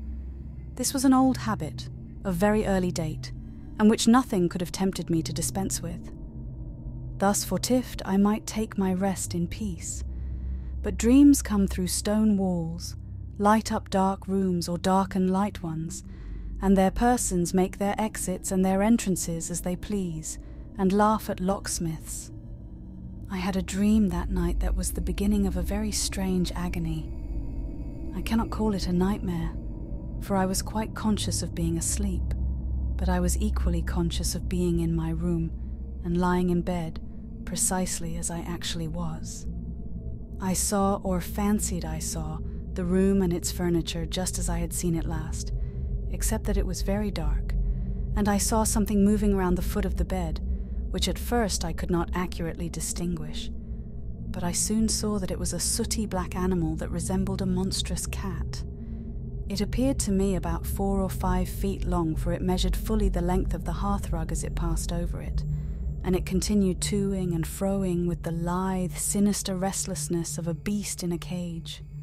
I could not cry out, although, as you may suppose, I was terrified. Its pace was growing faster, and the room rapidly darker and darker, and at length so dark that I could no longer see anything of it but its eyes. I felt it spring lightly on the bed. The 2 broad eyes approached my face, and suddenly I felt a stinging pain as if 2 large needles darted an inch or 2 apart deep into my breast. I waked with a scream. The room was lighted by the candle that burnt there all through the night, and I saw a female figure standing at the foot of the bed, a little at the right side. It was in a dark, loose dress, and its hair was down and covered its shoulders. A block of stone could not have been more still. There was not the slightest stir of respiration. As I stared at it, the figure appeared to have changed its place and was now nearer the door. Then, close to it, the door opened and it passed out. I was now relieved and able to breathe and move. My first thought was that Carmilla had been playing me a trick, and that I had forgotten to secure my door. I hastened to it and found it locked as usual on the inside. I was afraid to open it. I was horrified. I sprang into my bed and covered my head up in the bedclothes and lay there more dead than alive till morning. 7. Descending. It would be vain my attempting to tell you the horror with which even now I recall the occurrence of that night. It was no such transitory terror as a dream leaves behind it. It seemed to deepen by time, and communicated itself to the room and the very furniture that had encompassed the apparition. I could not bear next day to be alone for a moment. I should have told Papa, but for 2 opposite reasons. At one time I thought he would laugh at my story, and I could not bear its being treated as a jest. And at another I thought he might fancy that I had been attacked by the mysterious complaint which had invaded our neighbourhood. I had myself no misgiving of the kind, and as he had been rather an invalid for some time, I was afraid of alarming him. I was comfortable enough with my good-natured companions, Madame Perrodon and the vivacious Mademoiselle Lafontaine. They both perceived that I was out of spirits and nervous, and at length I told them what lay so heavy at my heart. Mademoiselle laughed, but I fancied that Madame Perrodon looked anxious. "By the by," said Mademoiselle, laughing, "the long lime tree walk behind Carmilla's bedroom window is haunted." "Nonsense," exclaimed Madame, who probably thought the theme rather inopportune. "And who tells that story, my dear?" "Martin says that he came up twice, when the old yard gate was being repaired, before sunrise, and twice saw the same female figure walking down the lime tree avenue." "So he well might, as long as there are cows to milk in the river fields," said Madame. "I dare say, but Martin chooses to be frightened, and never did I see fool more frightened." "You must not say a word about it to Carmilla, because she can see down that walk from her room window," I interposed, "and she is, if possible, a greater coward than I." Carmilla came down rather later than usual that day. "I was so frightened last night," she said so soon as we're together, "and I am sure I should have seen something dreadful if it had not been for that charm I bought from the poor little hunchback, whom I called such hard names. I had a dream of something black coming round my bed, and I awoke in a perfect horror, and I really thought for some seconds I saw a dark figure near the chimney-piece, but I felt under my pillow for my charm, and the moment my fingers touched it, the figure disappeared, and I felt quite certain only that I had it by me, that something frightful would have made its appearance, and perhaps throttled me as it did those poor people we heard of." "Well, listen to me," I began, and recounted my adventure, at the recital of which she appeared horrified. "And had you the charm near you?" she asked earnestly. "No, I had dropped it into a china vase in the drawing-room, but I shall certainly take it with me tonight, as you have so much faith in it. At this distance of time I cannot tell you, or even understand how I overcame my horror so effectually as to lie alone in my room that night. I remember distinctly that I pinned the charm to my pillow. I fell asleep almost immediately and slept even more soundly than usual all night.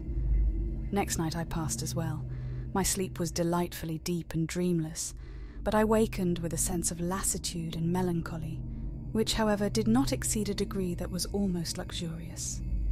"Well, I told you so," said Carmilla, when I described my quiet sleep. "I had such delightful sleep myself last night. I pinned the charm to the breast of my nightdress. It was too far away the night before. I am quite sure it was all fancy, except the dreams. I used to think that evil spirits made dreams, but our doctor told me it is no such thing.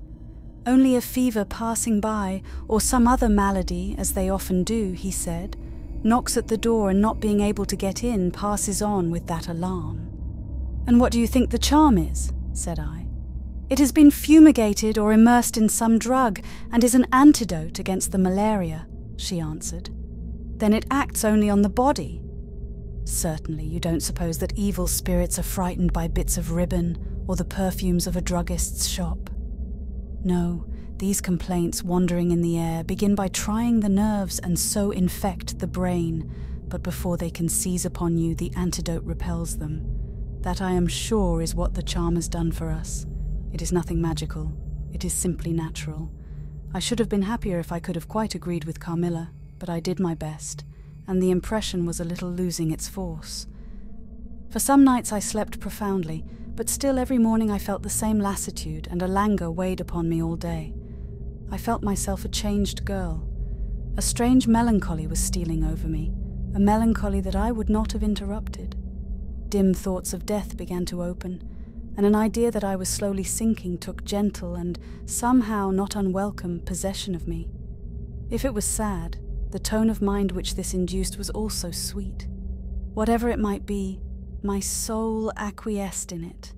I would not admit that I was ill, I would not consent to tell my papa or to have the doctor sent for. Carmilla became more devoted to me than ever, and her strange paroxysms of languid adoration more frequent. She used to gloat on me with increasing ardour the more my strength and spirits waned. This always shocked me like a momentary glare of insanity. Without knowing it, I was now in a pretty advanced stage of the strangest illness under which mortal ever suffered. There was an unaccountable fascination in its earlier symptoms that more than reconciled me to the incapacitating effect of that stage of the malady. This fascination increased for a time, until it reached a certain point, when gradually a sense of the horrible mingled itself with it, deepening, as you shall hear, until it discoloured and perverted the whole state of my life. The first change I experienced was rather agreeable. It was very near the turning point from which began the descent of Avernus. Certain vague and strange sensations visited me in my sleep. The prevailing one was of that pleasant, peculiar cold thrill which we feel in bathing when we move against the current of a river. This was soon accompanied by dreams that seemed interminable and were so vague that I could never recollect their scenery and persons, or any one connected portion of their action. But they left an awful impression and a sense of exhaustion, as if I had passed through a long period of great mental exertion and danger. After all these dreams there remained on waking a remembrance of having been in a place very nearly dark, and of having spoken to people whom I could not see, and especially of one clear voice, of a female's, very deep, that spoke as if at a distance, slowly, and producing always the same sensation of indescribable solemnity and fear. Sometimes there came a sensation as if a hand was drawn softly along my cheek and neck. Sometimes it was as if warm lips kissed me, and longer and more lovingly as they reached my throat, but there the caress fixed itself. My heart beat faster, my breathing rose and fell rapidly and full drawn, a sobbing that rose into a sense of strangulation, supervened, and turned into a dreadful convulsion in which my senses left me and I became unconscious. It was now 3 weeks since the commencement of this unaccountable state. My sufferings had, during the last week, told upon my appearance. I had grown pale, my eyes were dilated and darkened underneath, and the languor which I had long felt began to display itself in my countenance. My father asked me often whether I was ill, but with an obstinacy which now seems to me unaccountable, I persisted in assuring him that I was quite well. In a sense, this was true. I had no pain. I could complain of no bodily derangement. My complaint seemed to be one of the imagination, or the nerves, and horrible as my sufferings were, I kept them, with a morbid reserve, very nearly to myself. It could not be that terrible complaint which the peasants called the upaya, for I had now been suffering for 3 weeks, and they were seldom ill for much more than 3 days, when death put an end to their miseries. Carmilla complained of dreams and feverish sensations, but by no means of so alarming a kind as mine. I say that mine were extremely alarming. Had I been capable of comprehending my condition, I would have invoked aid and advice on my knees. The narcotic of an unsuspected influence was acting upon me, and my perceptions were benumbed. I am going to tell you now of a dream that led immediately to an odd discovery. One night, instead of the voice I was accustomed to hear in the dark, I heard one, sweet and tender, and at the same time terrible, which said, "Your mother warns you to beware of the assassin." At the same time a light unexpectedly sprang up, and I saw Carmilla, standing near the foot of my bed in her white nightdress, bathed from her chin to her feet in one great stain of blood. I wakened with a shriek, possessed with the one idea that Carmilla was being murdered. I remember springing from my bed, and my next recollection is that of standing on the lobby, crying for help. Madame and Mademoiselle came scurrying out of their rooms in alarm. A lamp burned always on the lobby, and seeing me, they soon learned the cause of my terror. I insisted on our knocking at Carmilla's door. Our knocking was unanswered. It soon became a pounding and an uproar. We shrieked her name, but all was vain. We all grew frightened, for the door was locked. We hurried back in panic to my room. There we rang the bell long and furiously. If my father's room had been at that side of the house, we would have called him up at once to our aid. But alas, he was quite out of hearing, and to reach him involved an excursion for which we none of us had courage. Servants, however, soon came running up the stairs. I had got on my dressing gown and slippers meanwhile, and my companions were already similarly furnished. Recognizing the voices of the servants on the lobby, we sallied out together, and having renewed, as fruitlessly, our summons at Carmilla's door, I ordered the men to force the lock. They did so, and we stood, holding our lights aloft in the doorway, and so stared into the room. We called her by name, but there was still no reply. We looked round the room. Everything was undisturbed. It was exactly in the state in which I had left it on bidding her good night. But Carmilla was gone. 8. Search. At sight of the room perfectly undisturbed except for our violent entrance, we began to cool a little, and soon recovered our senses sufficiently to dismiss the men. It had struck Mademoiselle that possibly Carmilla had been wakened by the uproar at her door, and in her first panic had jumped from her bed, and hid herself in a press or behind a curtain, from which she could not, of course, emerge until the majordomo and his myrmidons had withdrawn. We now recommenced our search and began to call her name again. It was all to no purpose. Our perplexity and agitation increased. We examined the windows, but they were secured. I implored of Carmilla, if she had concealed herself, to play this cruel trick no longer, to come out and to end our anxieties. It was all useless. I was by this time convinced that she was not in the room, nor in the dressing room, the door of which was still locked on this side. She could not have passed it. I was utterly puzzled. Had Carmilla discovered one of those secret passages which the old housekeeper said were known to exist in the Schloss, although the tradition of their exact situation had been lost? A little time would no doubt explain all. Utterly perplexed as for the present we were. It was past 4 o'clock, and I preferred passing the remaining hours of darkness in Madame's room. Daylight brought no solution of the difficulty. The whole household, with my father at its head, was in a state of agitation next morning. Every part of the chateau was searched. The grounds were explored. No trace of the missing lady could be discovered. The stream was about to be dragged. My father was in distraction. What a tale to have to tell the poor girl's mother on her return. I, too, was almost beside myself, though my grief was quite of a different kind. The morning was passed in alarm and excitement. It was now 1 o'clock, and still no tidings. I ran up to Carmilla's room and found her standing at her dressing table. I was astounded. I could not believe my eyes. She beckoned me to her with her pretty finger, in silence. Her face expressed extreme fear. I ran to her in an ecstasy of joy. I kissed and embraced her again and again. I ran to the bell and rang it vehemently to bring others to the spot who might at once relieve my father's anxiety. "Dear Carmilla, what has become of you all this time? We have been in agonies of anxiety about you," I exclaimed. "Where have you been? How did you come back?" "Last night has been a night of wonders," she said. "For mercy's sake, explain all you can." "It was past 2 last night," she said, "when I went to sleep as usual in my bed, with my doors locked, that of the dressing room and that opening upon the gallery. My sleep was uninterrupted, and so far as I know, dreamless. But I woke just now on the sofa in the dressing room there, and I found the door between the rooms open, and the other door forced. How could all this have happened without my being wakened? It must have been accompanied with a great deal of noise, and I am particularly easily wakened. And how could I have been carried out of my bed without my sleep having been interrupted, I whom the slightest stir startles?" By this time, Madame, Mademoiselle, my father, and a number of the servants were in the room. Carmilla was, of course, overwhelmed with inquiries, congratulations, and welcomes.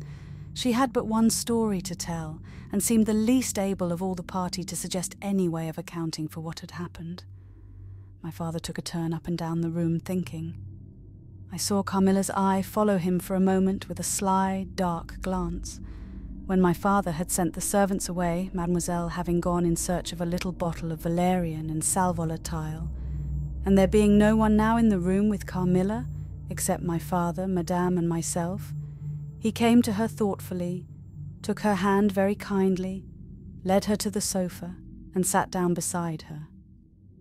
"Will you forgive me, my dear, if I risk a conjecture and ask a question?" "Who can have a better right?" she said. "Ask what you please, and I will tell you everything. But my story is simply one of bewilderment and darkness. I know absolutely nothing. Put any question you please, but you know, of course, the limitations Mamma has placed me under." "Perfectly, my dear child. I need not approach the topics on which she desires our silence. Now, the marvel of last night consists in your having been removed from your bed and your room without being wakened, and this removal having occurred apparently while the windows were still secured and the 2 doors locked upon the inside. I will tell you my theory and ask you a question." Carmilla was leaning on her hand dejectedly. Madame and I were listening breathlessly. "Now, my question is this. Have you ever been suspected of walking in your sleep?" "Never. Since I was very young indeed." "But you did walk in your sleep when you were young?" "Yes, I know I did. I have been told so often by my old nurse." My father smiled and nodded. "Well, what has happened is this. You got up in your sleep, unlocked the door, not leaving the key, as usual, in the lock, but taking it out and locking it on the outside. You again took the key out and carried it away with you to some one of the 25 rooms on this floor, or perhaps upstairs or downstairs. There are so many rooms and closets, so much heavy furniture and such accumulations of lumber that it would require a week to search this old house thoroughly. Do you see now what I mean?" "I do, but not all," she answered. "And how, Papa, do you account for her finding herself on the sofa in the dressing room, which we had searched so carefully?" "She came there after you had searched it, still in her sleep, and at last awoke spontaneously, and was as much surprised to find herself where she was as anyone else. I wish all mysteries were as easily and innocently explained as yours, Carmilla," he said, laughing, "and so we may congratulate ourselves on the certainty that the most natural explanation of the occurrence is one that involves no drugging, no tampering with locks, no burglars or poisoners or witches, nothing that need alarm Carmilla or anyone else for our safety." Carmilla was looking charmingly. Nothing could be more beautiful than her tints. Her beauty was, I think, enhanced by that graceful languor that was peculiar to her. I think my father was silently contrasting her looks with mine, for he said, "I wish my poor Laura was looking more like herself," and he sighed. So our alarms were happily ended and Carmilla restored to her friends. 9. The doctor. As Carmilla would not hear of an attendant sleeping in her room, my father arranged that a servant should sleep outside her door, so that she would not attempt to make another such excursion without being arrested at her own door. That night passed quietly, and next morning early the doctor, whom my father had sent for without telling me a word about it, arrived to see me. Madame accompanied me to the library, and there the grave little doctor, with white hair and spectacles, whom I mentioned before, was waiting to receive me. I told him my story, and as I proceeded he grew graver and graver. We were standing, he and I, in the recess of one of the windows, facing one another. When my statement was over, he leaned with his shoulders against the wall, and with his eyes fixed on me earnestly, with an interest in which was a dash of horror. After a minute's reflection, he asked Madame if he could see my father. He was sent for accordingly, and as he entered, smiling, he said, "I dare say, Doctor, you are going to tell me that I am an old fool for having brought you here. I hope I am." But his smile faded into shadow as the doctor, with a very grave face, beckoned him to him. He and the doctor talked for some time in the same recess where I had just conferred with the physician. It seemed an earnest and argumentative conversation. The room is very large, and I and Madame stood together, burning with curiosity at the farther end. Not a word could we hear, however, for they spoke in a very low tone, and the deep recess of the window quite concealed the doctor from view, and very nearly my father, whose foot, arm, and shoulder only could we see. And the voices were, I suppose, all the less audible for the sort of closet which the thick wall and window formed. After a time, my father's face looked into the room. It was pale, thoughtful, and I fancied agitated. "Laura, dear, come here for a moment. Madame, we shan't trouble you, the doctor says at present." Accordingly, I approached for the first time a little alarmed, for although I felt very weak, I did not feel ill, and strength, one always fancies, is a thing that may be picked up when we please.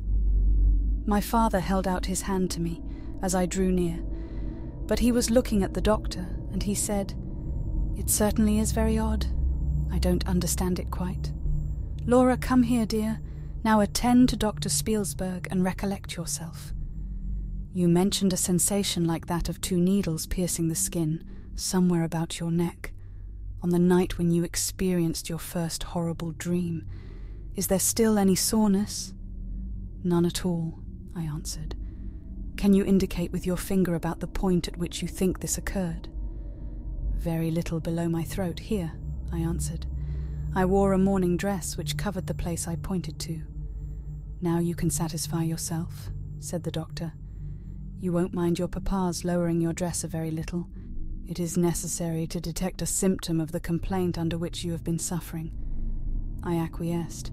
It was only an inch or 2 below the edge of my collar. "God bless me!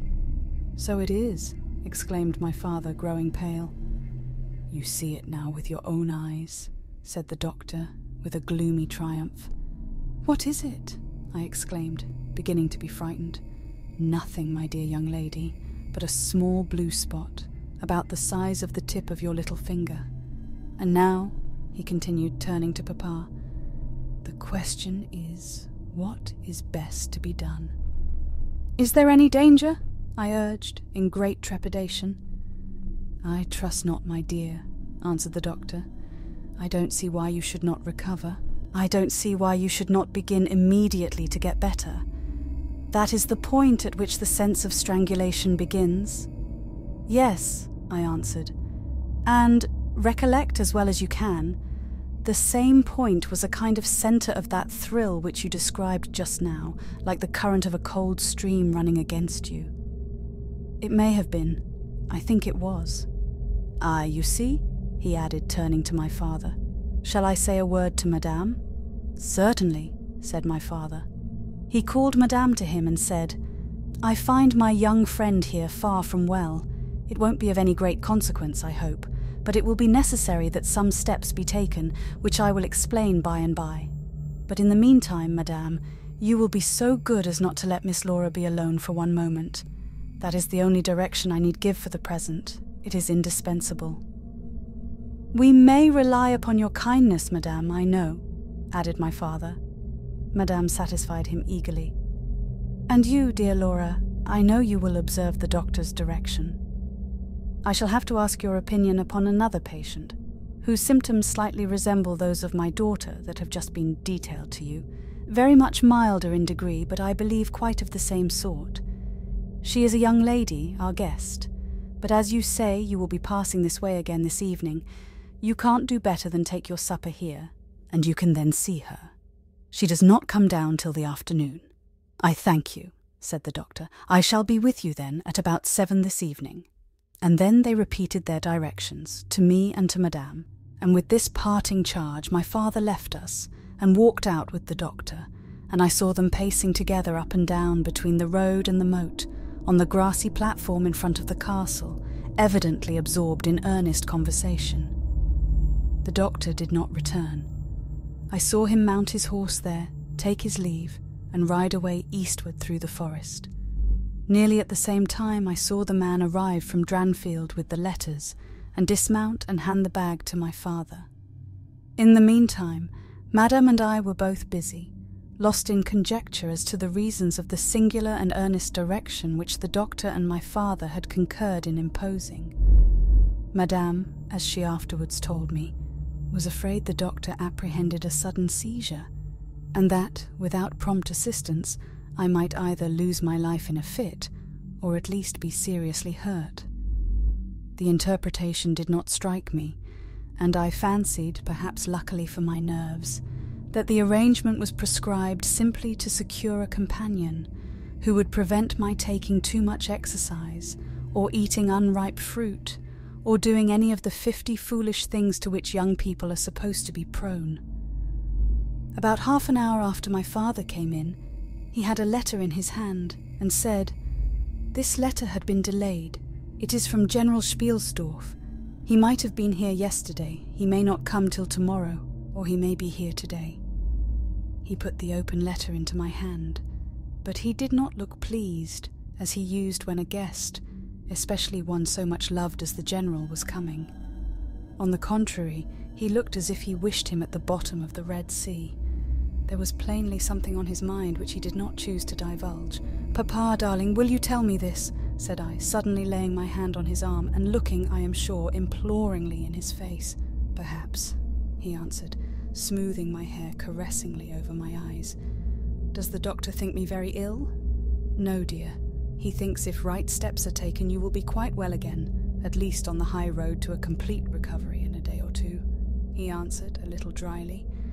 "I wish our good friend, the General, had chosen any other time. That is, I wish you had been perfectly well to receive him." "But do tell me, Papa," I insisted. "What does he think is the matter with me?" "Nothing. You must not plague me with questions," he answered with more irritation than I ever remember him to have displayed before, and seeing that I looked wounded, I suppose, he kissed me and added, "You shall know all about it in a day or two. That is, all that I know. In the meantime, you are not to trouble your head about it." He turned and left the room, but came back before I had done wondering and puzzling over the oddity of all this. It was merely to say that he was going to Karnstein, and had ordered the carriage to be ready at 12, and that I and Madame should accompany him. He was going to see the priest who lived near those picturesque grounds upon business, and as Carmilla had never seen them, she could follow when she came down with Mademoiselle, who would bring materials for what you call a picnic, which might be laid for us in the ruined castle. At 12 o'clock accordingly I was ready, and not long after my father, Madame, and I set out upon our projected drive. Passing the drawbridge, we turned to the right and follow the road over the steep Gothic bridge westward to reach the deserted village and ruined castle of Karnstein. No sylvan drive can be fancied prettier. The ground breaks into gentle hills and hollows, all clothed with beautiful wood, totally destitute of the comparative formality which artificial planting and early culture and pruning impart. The irregularities of the ground often lead the road out of its course and cause it to wind beautifully round the sides of broken hollows and the steeper sides of the hills, among varieties of ground almost inexhaustible. Turning one of these points, we suddenly encountered our old friend, the General, riding towards us, attended by a mounted servant. His portmanteaus were following in a hired wagon, such as we term a cart. The General dismounted as we pulled up, and, after the usual greetings, was easily persuaded to accept the vacant seat in the carriage and send his horse on with his servant to the Schloss. 10. Bereaved. It was about 10 months since we had last seen him, but that time had sufficed to make an alteration of years in his appearance. He had grown thinner. Something of gloom and anxiety had taken the place of that cordial serenity which used to characterize his features. His dark blue eyes, always penetrating, now gleamed with a sterner light from under his shaggy grey eyebrows. It was not such a change as grief alone usually induces, and angrier passions seemed to have had their share in bringing it about. We had not long resumed our drive when the General began to talk, with his usual soldierly directness, of the bereavement, as he termed it, which he had sustained in the death of his beloved niece and ward, and he then broke out in a tone of intense bitterness and fury, inveighing against the hellish arts to which she had fallen a victim, and expressing with more exasperation than piety his wonder that heaven should tolerate so monstrous an indulgence of the lusts and malignity of hell. My father, who saw at once that something very extraordinary had befallen, asked him, if not too painful to him, to detail the circumstances which he thought justified the strong terms in which he expressed himself. "I should tell you all with pleasure," said the general, "but you would not believe me." "Why should I not?" he asked. "Because," he answered testily, "you believe in nothing but what consists with your own prejudices and illusions. I remember when I was like you, but I have learned better." "Try me," said my father. "I am not such a dogmatist as you suppose. Besides which, I very well know that you generally require proof for what you believe, and am therefore very strongly predisposed to respect your conclusions. You are right in supposing that I have not been led lightly into a belief in the marvellous, for what I have experienced is marvellous, and I have been forced by extraordinary evidence to credit that which ran counter, diametrically, to all my theories. I have been made the dupe of a preternatural conspiracy. Notwithstanding his professions of confidence in the general's penetration, I saw my father, at this point, glance at the general with, as I thought, a marked suspicion of his sanity. The general did not see it, luckily. He was looking gloomily and curiously into the glades and vistas of the woods that were opening before us. "You are going to the ruins of Karnstein?" he said. "Yes, it is a lucky coincidence. Do you know I was going to ask you to bring me there to inspect them? I have a special object in exploring. There is a ruined chapel, ain't there, with a great many tombs of that extinct family?" "So there are. Highly interesting," said my father. "I hope you are thinking of claiming the title and estates." My father said this gaily, but the general did not recollect the laugh or even the smile, which courtesy exacts for a friend's joke. On the contrary, he looked grave and even fierce, ruminating on a matter that stirred his anger and horror. "Something very different," he said gruffly. "I mean to unearth some of those fine people. I hope by God's blessing to accomplish a pious sacrilege here, which will relieve our earth of certain monsters, and enable honest people to sleep in their beds without being assailed by murderers. I have strange things to tell you, my dear friend, such as I myself would have scouted as incredible a few months since." My father looked at him again, but this time not with a glance of suspicion, with an eye rather of keen intelligence and alarm. "The house of Karnstein," he said, "has been long extinct, 100 years at least. My dear wife was maternally descended from the Karnsteins, but the name and title have long ceased to exist. The castle is a ruin, the very village is deserted. It is 50 years since the smoke of a chimney was seen there, not a roof left." "Quite true. I have heard a great deal about that since I last saw you, a great deal that will astonish you.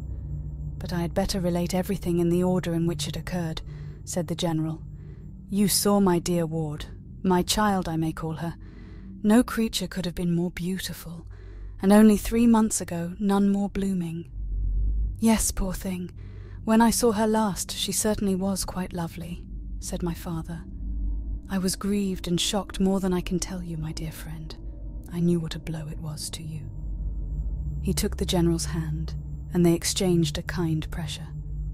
Tears gathered in the old soldier's eyes. He did not seek to conceal them. He said, "We have been very old friends. I knew you would feel for me, childless as I am." She had become an object of very near interest to me, and repaid my care by an affection that cheered my home and made my life happy. That is all gone. The years that remain to me on earth may not be very long, but by God's mercy I hope to accomplish a service to mankind before I die, and to subserve the vengeance of heaven upon the fiends who have murdered my poor child in the spring of her hopes and beauty." "You said just now that you intended relating everything as it occurred," said my father. "Pray do. I assure you that it is not mere curiosity that prompts me." By this time we had reached the point at which the Drunstall road, by which the general had come, diverges from the road which we were travelling to Karnstein. "How far is it to the ruins?" inquired the general, looking anxiously forward. "About half a league," answered my father. "Pray let us hear the story you were so good as to promise." 11. The the story, with all my heart," said the general with an effort, and after a short pause in which to arrange his subject, he commenced one of the strangest narratives I ever heard. "My dear child was looking forward with great pleasure to the visit you'd been so good as to arrange for her to your charming daughter." Here he made me a gallant but melancholy bow. "In the meantime, we had an invitation to my old friend the Count Karlsfeld, whose Schloss is about 6 leagues to the other side of Karnstein. It was to attend the series of fêtes which, you remember, were given by him in honour of his illustrious visitor, the Grand Duke Charles." "Yes, and very splendid, I believe they were," said my father. "Princely. But then his hospitalities are quite regal. He has Aladdin's lamp. The night from which my sorrow dates was devoted to a magnificent masquerade. The grounds were thrown open, the trees hung with coloured lamps. There was such a display of fireworks as Paris itself had never witnessed. And such music. Music, you know, is my weakness. Such ravishing music. The finest instrumental band perhaps in the world, and the finest singers who could be collected from all the great operas in Europe. As you wandered through these fantastically illuminated grounds, the moonlighted chateau throwing a rosy light from its long rows of windows, you would suddenly hear these ravishing voices stealing from the silence of some grove or rising from boats upon the lake. I felt myself, as I looked and listened, carried back into the romance and poetry of my early youth. When the fireworks were ended and the ball beginning, we returned to the noble suite of rooms that were thrown open to the dancers. A masked ball, you know, is a beautiful sight, but so brilliant a spectacle of the kind I never saw before. It was a very aristocratic assembly. I was myself almost the only nobody present. My dear child was looking quite beautiful. She wore no mask. Her excitement and delight added an unspeakable charm to her features, always lovely. I remarked a young lady, dressed magnificently but wearing a mask, who appeared to me to be observing my ward with extraordinary interest. I had seen her earlier in the evening in the great hall, and again for a few minutes walking near us, on the terrace under the castle windows, similarly employed. A lady, also masked, richly and gravely dressed, and with a stately air like a person of rank, accompanied her as a chaperone. Had the young lady not worn a mask, I could of course have been much more certain upon the question whether she was really watching my poor darling. I am now well assured that she was. We were now in one of the salons. My poor dear child had been dancing and was resting a little in one of the chairs near the door. I was standing near. The 2 ladies I have mentioned had approached, and the younger took the chair next my ward, while her companion stood beside me, and for a little time addressed herself in a low tone to her charge. Availing herself of the privilege of her mask, she turned to me, and in the tone of an old friend, and calling me by my name, opened a conversation with me, which piqued my curiosity a good deal. She referred to many scenes where she had met me, at court and at distinguished houses.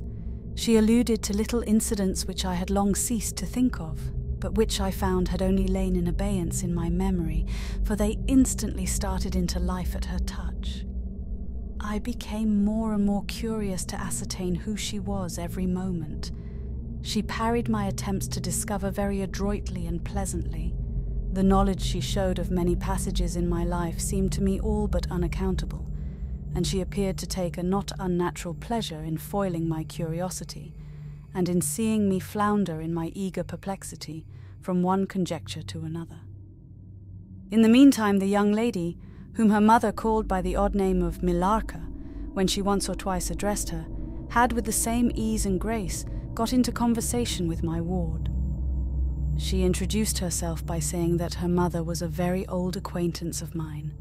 She spoke of the agreeable audacity which a mask rendered practicable. She talked like a friend, she admired her dress, and insinuated very prettily her admiration of her beauty. She amused her with laughing criticisms upon the people who crowded the ballroom, and laughed at my poor child's fun. She was very witty and lively when she pleased, and after a time they had grown very good friends, and the young stranger lowered her mask, displaying a remarkably beautiful face. I had never seen it before. Neither had my dear child, but though it was new to us, the features were so engaging, as well as lovely, that it was impossible not to feel the attraction powerfully. My poor girl did so. I never saw anyone more taken with another at first sight, unless indeed it was the stranger herself, who seemed quite to have lost her heart to her. In the meantime, availing myself of the license of a masquerade, I put not a few questions to the elder lady. "You have puzzled me utterly," I said, laughing. "Is that not enough? Won't you now consent to stand on equal terms and do me the kindness to remove your mask?" "Can any request be more unreasonable?" she replied. "Ask a lady to yield an advantage. Beside, how do you know you should recognize me? Years make changes." "As you see," I said with a bow, and I suppose a rather melancholy little laugh. "As philosophers tell us," she said. "And how do you know that a sight of my face would help you?" "I should take chance for that," I answered. "It is vain trying to make yourself out an old woman. Your figure betrays you." "Years, nevertheless, have passed since I saw you, rather since you saw me, for that is what I am considering. Milaka there is my daughter. I cannot then be young, even in the opinion of people whom time has taught to be indulgent, and I may not like to be compared with what you remember me. You have no mask to remove. You can offer me nothing in exchange. My petition is to your pity, to remove it, and mine to yours, to let it stay where it is," she replied. "Well then, at least you will tell me whether you are French or German. You speak both languages so perfectly." "I don't think I shall tell you that, General. You intend a surprise and are meditating the particular point of attack." "At all events, you won't deny this," I said, "that being honoured by your permission to converse, I ought to know how to address you. Shall I say Madame la Comtesse?" She laughed, and she would, no doubt, have met me with another evasion, if indeed I can treat any occurrence in an interview, every circumstance of which was prearranged, as I now believe, with the profoundest cunning, as liable to be modified by accident. "As to that," she began, but she was interrupted almost as she opened her lips by a gentleman dressed in black, who looked particularly elegant and distinguished, with this drawback, that his face was the most deadly pale I ever saw, except in death. He was in no masquerade, in the plain evening dress of a gentleman, and he said without a smile, but with a courtly and unusually low bow, "Will Madame la Comtesse permit me to say a very few words which may interest her?" The lady turned quickly to him and touched her lip in token of silence. She then said to me, "Keep my place for me, General. I shall return when I have said a few words." And with this injunction, playfully given, she walked a little aside with the gentleman in black, and talked for some minutes, apparently very earnestly. They then walked away slowly together in the crowd, and I lost them for some minutes.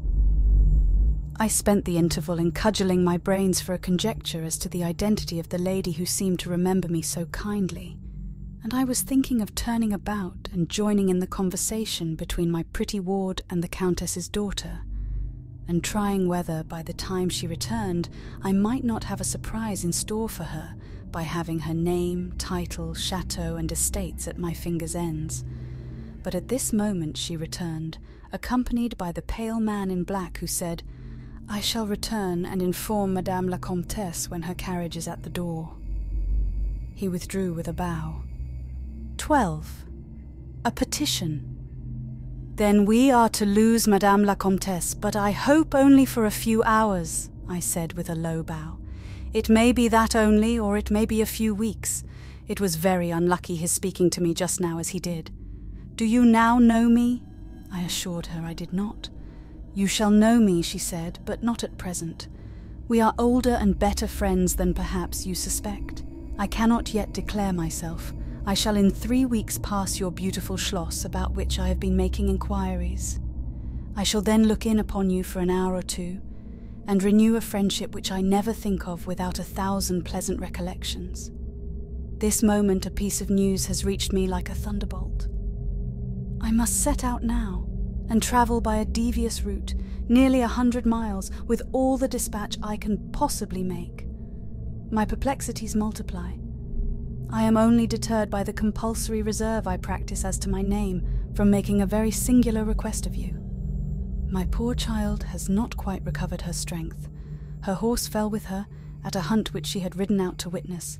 Her nerves have not yet recovered the shock, and our physician says that she must on no account exert herself for some time to come. We came here in consequence by very easy stages, hardly 6 leagues a day. I must now travel day and night on a mission of life and death, a mission the critical and momentous nature of which I shall be able to explain to you when we meet, as I hope we shall in a few weeks, without the necessity of any concealment. She went on to make her petition, and it was in the tone of a person from whom such a request amounted to conferring rather than seeking a favour. This was only in manner, and, as it seemed, quite unconsciously. Than the terms in which it was expressed, nothing could be more deprecatory. It was simply that I would consent to take charge of her daughter during her absence. This was, all things considered, a strange, not to say an audacious request. She in some sort disarmed me by stating and admitting everything that could be urged against it, and throwing herself entirely upon my chivalry. At the same moment, by a fatality that seems to have predetermined all that happened, my poor child came to my side, and, in an undertone, besought me to invite her new friend Milaka to pay us a visit. She had just been sounding her, and thought, if her mamma would allow her, she would like it extremely.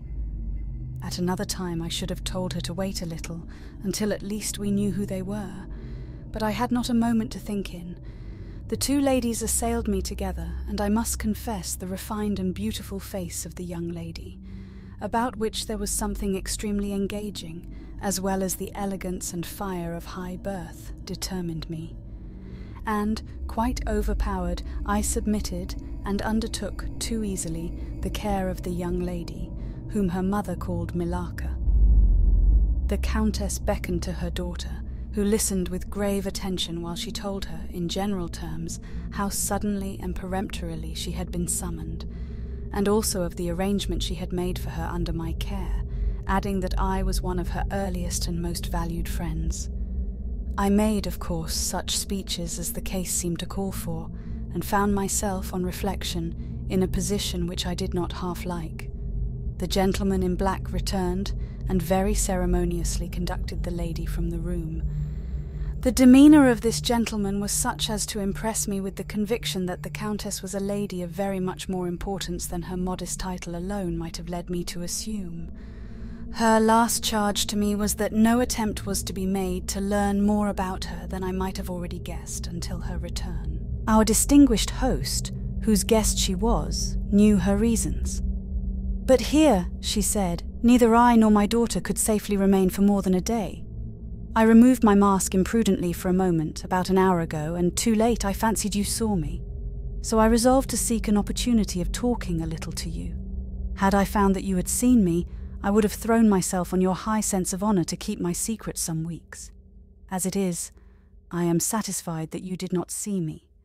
But if you now suspect, or on reflection should suspect who I am, I commit myself in like manner entirely to your honour.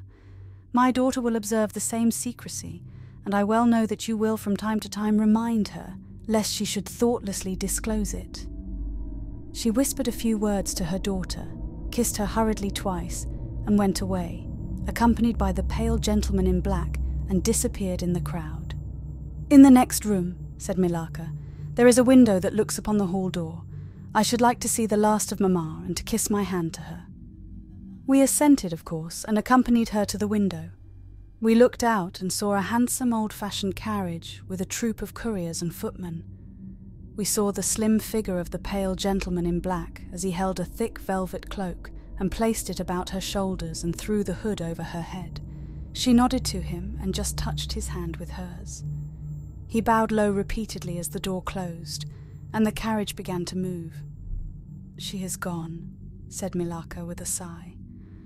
"She has gone," I repeated to myself for the first time, in the hurried moments that had elapsed since my consent, reflecting upon the folly of my act. "She did not look up," said the young lady plaintively. "The Countess had taken off her mask perhaps, and did not care to show her face. I said, "and she could not know that you were in the window." She sighed and looked in my face. She was so beautiful that I relented. I was sorry I had for a moment repented of my hospitality, and I determined to make her amends for the unavowed churlishness of my reception. The young lady, replacing her mask, joined my ward in persuading me to return to the grounds, where the concert was soon to be renewed. We did so, and walked up and down the terrace that lies under the castle windows.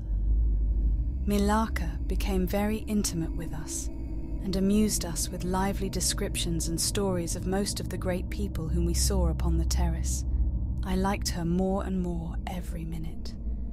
Her gossip, without being ill-natured, was extremely diverting to me, who had been so long out of the great world. I thought what life she would give to our sometimes lonely evenings at home. This ball was not over until the morning sun had almost reached the horizon. It pleased the Grand Duke to dance till then, so loyal people could not go away or think of bed. We had just got through a crowded saloon when my ward asked me what had become of Milaka. I thought she had been by her side, and she fancied she was by mine. The fact was, we had lost her. All my efforts to find her were vain. I feared that she had mistaken, in the confusion of a momentary separation from us, other people for her new friends, and had, possibly, pursued and lost them in the extensive grounds which were thrown open to us. Now, in its full force, I recognized a new folly in my having undertaken the charge of a young lady without so much as knowing her name, and fettered as I was by promises of the reasons for imposing which I knew nothing, I could not even point my inquiries by saying that the missing young lady was the daughter of the Countess who had taken her departure a few hours before. Morning broke. It was clear daylight before I gave up my search. It was not till near 2 o'clock next day that we heard anything of my missing charge. At about that time a servant knocked at my niece's door to say that he had been earnestly requested by a young lady, who appeared to be in great distress, to make out where she could find the General Baron Spielsdorf and the young lady his daughter, in whose charge she had been left by her mother. There could be no doubt, notwithstanding the slight inaccuracy, that our young friend had turned up, and so she had. Would to heaven we had lost her! She told my poor child a story to account for her having failed to recover us for so long. Very late, she said. She had got to the housekeeper's bedroom in despair of finding us, and had then fallen into a deep sleep which, long as it was, had hardly sufficed to recruit her strength after the fatigues of the ball. That day Milaka came home with us. I was only too happy, after all, to have secured so charming a companion for my dear girl. 13, the woodman. There soon, however, appeared some drawbacks.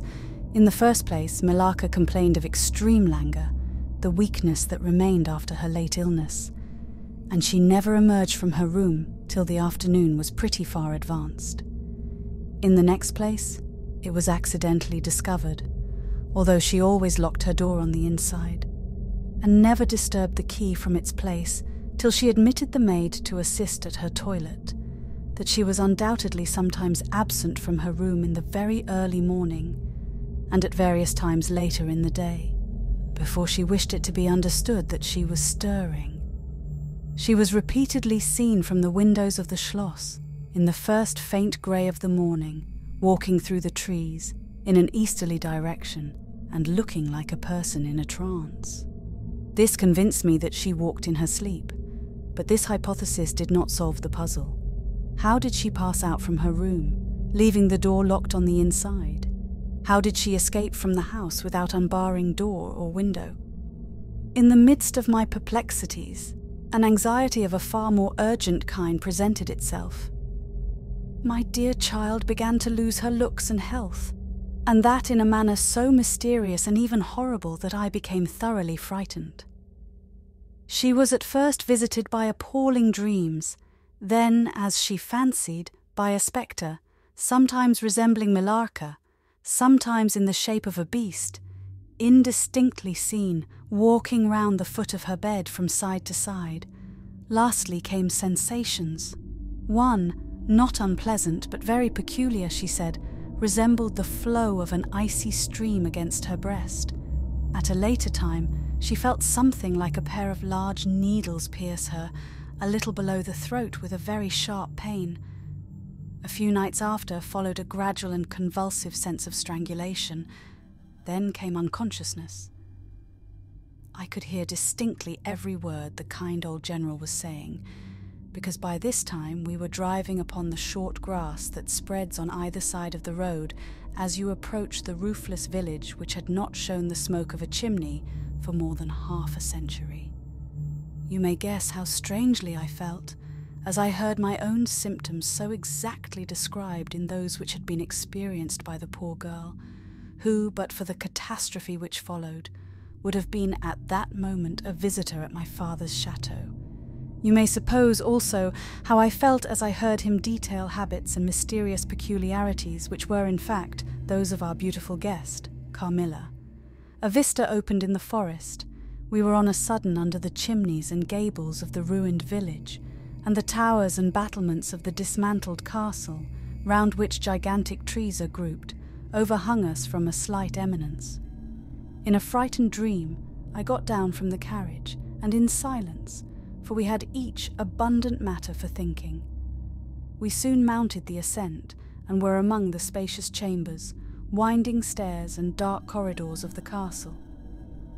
"And this was once the palatial residence of the Karnsteins," said the old general at length, as from a great window he looked out across the village and saw the wide, undulating expanse of forest.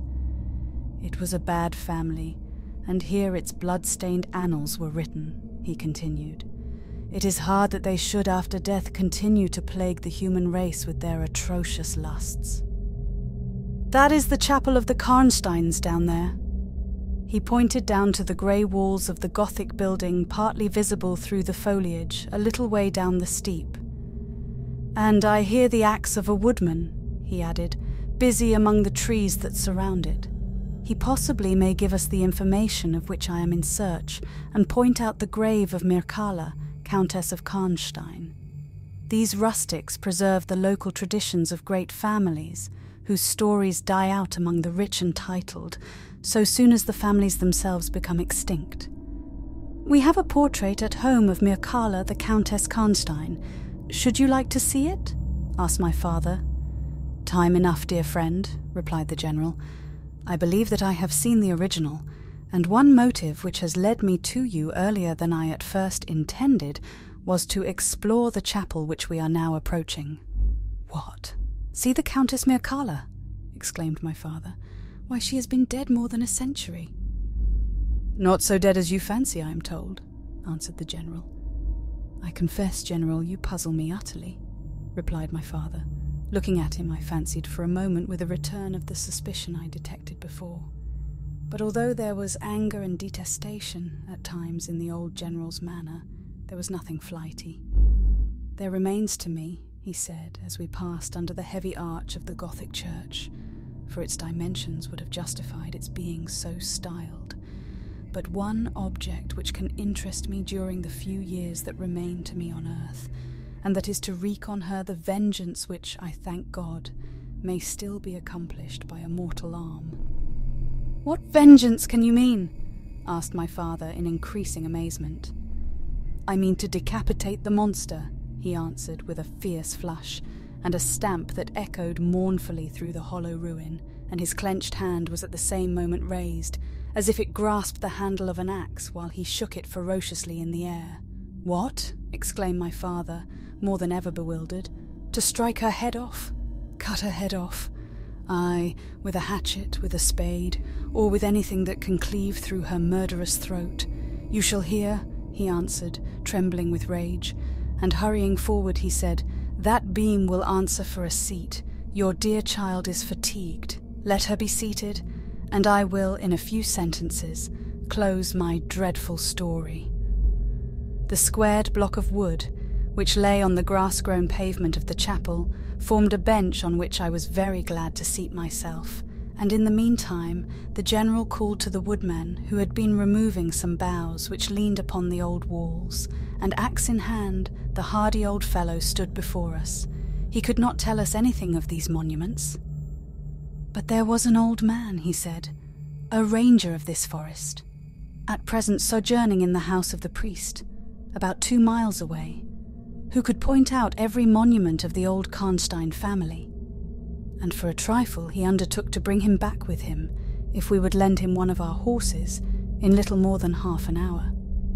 "Have you been long employed about this forest?" asked my father of the old man. "I have been a woodman here," he answered in his patois, "under the forester, all my days. So has my father before me, and so on as many generations as I can count up. I could show you the very house in the village here, in which my ancestors lived." "How came the village to be deserted?" asked the general. "It was troubled by revenants, sir. Several were tracked to their graves, there detected by the usual tests, and extinguished in the usual way, by decapitation, by the stake, and by burning, but not until many of the villagers were killed. But after all these proceedings according to law," he continued, "so many graves opened, and so many vampires deprived of their horrible animation, the village was not relieved. But a Moravian nobleman, who happened to be travelling this way, heard how matters were, and being skilled, as many people are in his country, in such affairs, he offered to deliver the village from its tormentor. He did so thus. There being a bright moon that night, he ascended shortly after sunset the towers of the chapel here, from whence he could distinctly see the churchyard beneath him. You can see it from that window. From this point he watched until he saw the vampire come out of his grave, and place near it the linen clothes in which he had been folded, and then glide away towards the village to plague its inhabitants.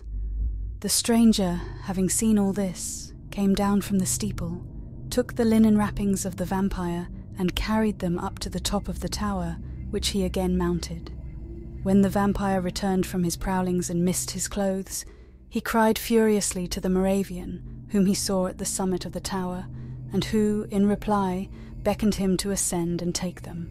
Whereupon the vampire, accepting his invitation, began to climb the steeple, and so soon as he had reached the battlements, the Moravian, with a stroke of his sword, clove his skull in twain, hurling him down to the churchyard, whither, descending by the winding stairs, the stranger followed and cut his head off, and next day delivered it and the body to the villagers, who duly impaled and burnt them.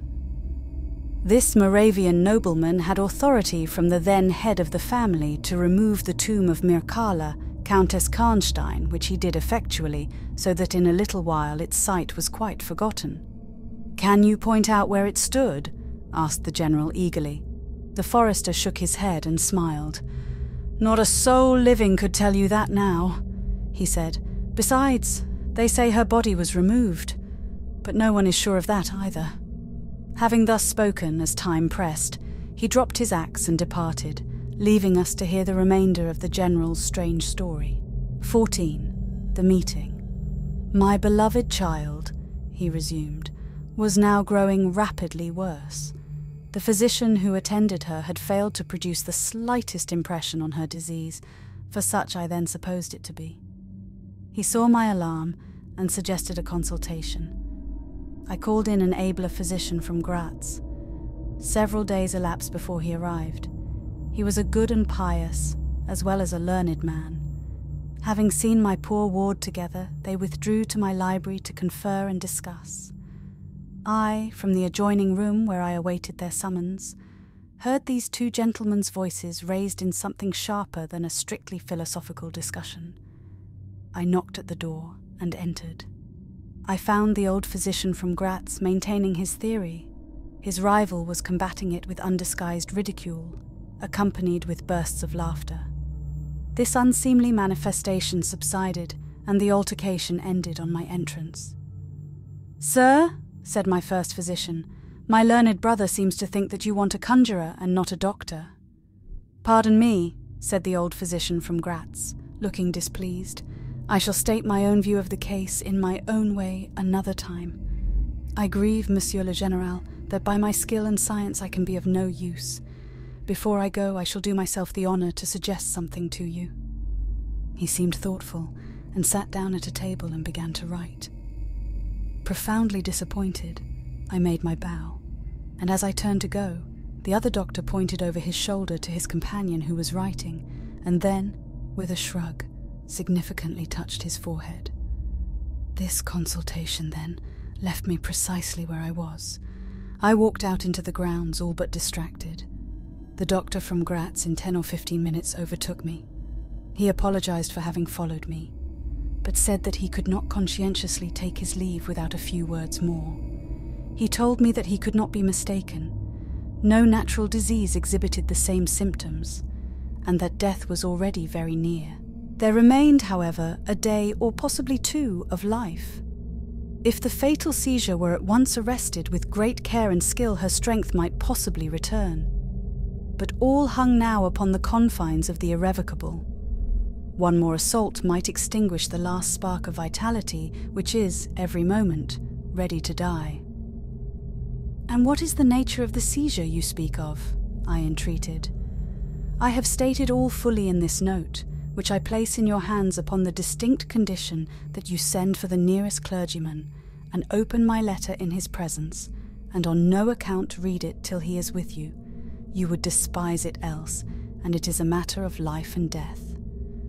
Should the priest fail you then, indeed, you may read it." He asked me, before taking his leave finally, whether I would wish to see a man curiously learned upon the very subject, which, after I had read his letter, would probably interest me above all others, and he urged me earnestly to invite him to visit him there, and so took his leave. The ecclesiastic was absent, and I read the letter by myself.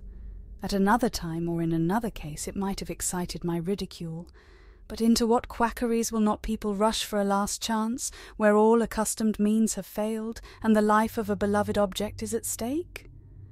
Nothing, you will say, could be more absurd than the learned man's letter. It was monstrous enough to have consigned him to a madhouse. He said that the patient was suffering from the visits of a vampire. The punctures which he described as having occurred near the throat were, he insisted, the insertion of those 2 long, thin and sharp teeth which, it is well known, are peculiar to vampires. And there could be no doubt, he added, as to the well-defined presence of the small livid mark which all concurred in describing as that induced by the demon's lips, and every symptom described by the sufferer was in exact conformity with those recorded in every case of a similar visitation. Being myself wholly sceptical as to the existence of any such portent as the vampire, the supernatural theory of the good doctor furnished, in my opinion, but another instance of learning and intelligence oddly associated with some one hallucination. I was so miserable, however, that rather than try nothing, I acted upon the instructions of the letter. I concealed myself in the dark dressing-room that opened upon the poor patient's room, in which a candle was burning, and watched there till she was fast asleep. I stood at the door peeping through the small crevice, my sword laid on the table beside me, as my directions prescribed, until a little after 1 I saw a large black object, very ill-defined, crawl, as it seemed to me, over the foot of the bed, and swiftly spread itself up to the poor girl's throat, where it swelled in a moment into a great palpitating mass. For a few moments I had stood petrified. I now sprang forward with my sword in my hand. The black creature suddenly contracted towards the foot of the bed, glided over it, and standing on the floor about a yard below the foot of the bed, with a glare of skulking ferocity and horror fixed on me, I saw Millarca. Speculating I know not what, I struck at her instantly with my sword, but I saw her standing near the door unscathed. Horrified, I pursued and struck again. She was gone, and my sword flew to shivers against the door. I can't describe to you all that passed on that horrible night. The whole house was up and stirring. The spectre Millarca was gone, but her victim was sinking fast, and before the morning dawned she died. The old general was agitated. We did not speak to him. My father walked to some little distance, and began reading the inscriptions on the tombstones, and thus occupied he strolled into the door of a side chapel to prosecute his researches. The general leaned against the wall, dried his eyes, and sighed heavily. I was relieved on hearing the voices of Carmilla and Madame, who were at that moment approaching. The voices died away. In this solitude, having just listened to so strange a story, connected as it was with the great and titled dead, whose monuments were mouldering among the dust and ivy round us, and every incident of which bore so awfully upon my own mysterious case, in this haunted spot, darkened by the towering foliage that rose on every side, dense and high above its noiseless walls, a horror began to steal over me, and my heart sank as I thought that my friends were, after all, not about to enter and disturb this triste and ominous scene.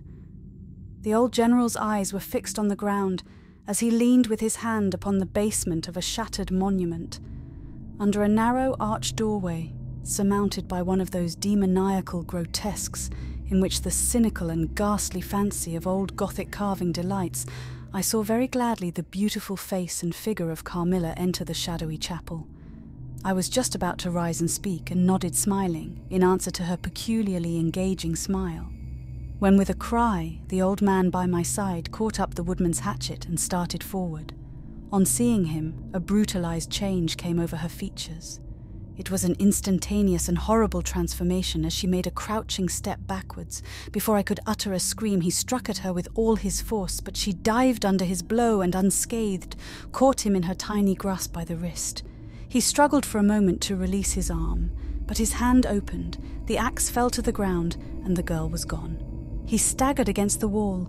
His grey hair stood upon his head, and a moisture shone over his face, as if he were at the point of death. The frightful scene had passed in a moment. The first thing I recollect after is Madame standing before me, and impatiently repeating again and again the question, "Where is Mademoiselle Carmilla?" I answered at length, "I don't know, I can't tell. She went there," and I pointed to the door through which Madame had just entered, only a minute or two since. But I have been standing there in the passage ever since Mademoiselle Carmilla entered, and she did not return. She then began to call Carmilla, through every door and passage and from the windows, but no answer came. "She called herself Carmilla?" asked the general, still agitated. "Carmilla, yes," I answered. "Aye," he said, "that is Millarca. That is the same person who long ago was called Mircalla, Countess Karnstein.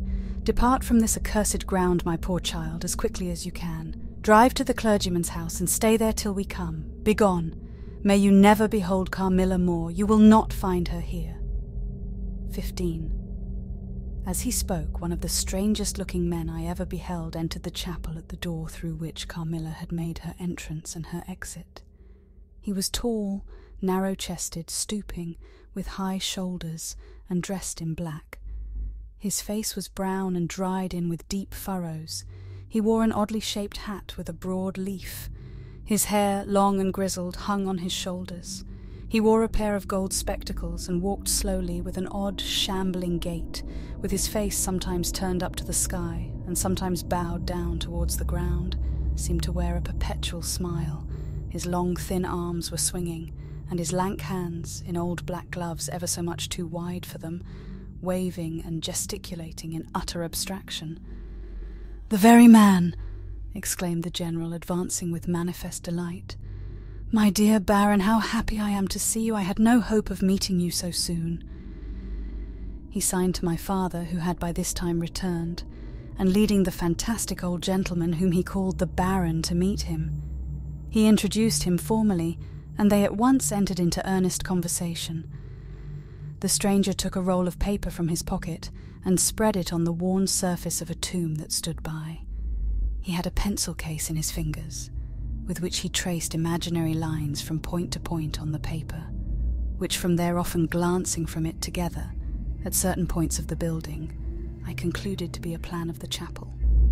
He accompanied what I may term his lecture, with occasional readings from a dirty little book whose yellow leaves were closely written over. They sauntered together down the side aisle, opposite to the spot where I was standing, conversing as they went.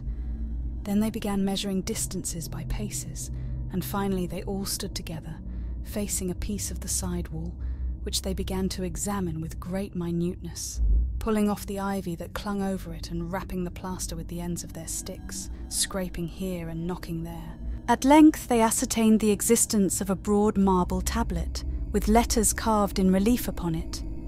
With the assistance of the woodman, who soon returned, a monumental inscription and carved escutcheon were disclosed. They proved to be those of the long-lost monument of Mircalla, Countess Karnstein. The old general, though not, I fear, given to the praying mood, raised his hands and eyes to heaven in mute thanksgiving for some moments. "Tomorrow," I heard him say, "the commissioner will be here, and the inquisition will be held according to law." Then turning to the old man with the gold spectacles, whom I have described, he shook him warmly by both hands and said, "Baron, how can I thank you? How can we all thank you? You will have delivered this region from a plague that has scourged its inhabitants for more than a century. The horrible enemy, thank God, is at last tracked." My father led the stranger aside, and the general followed.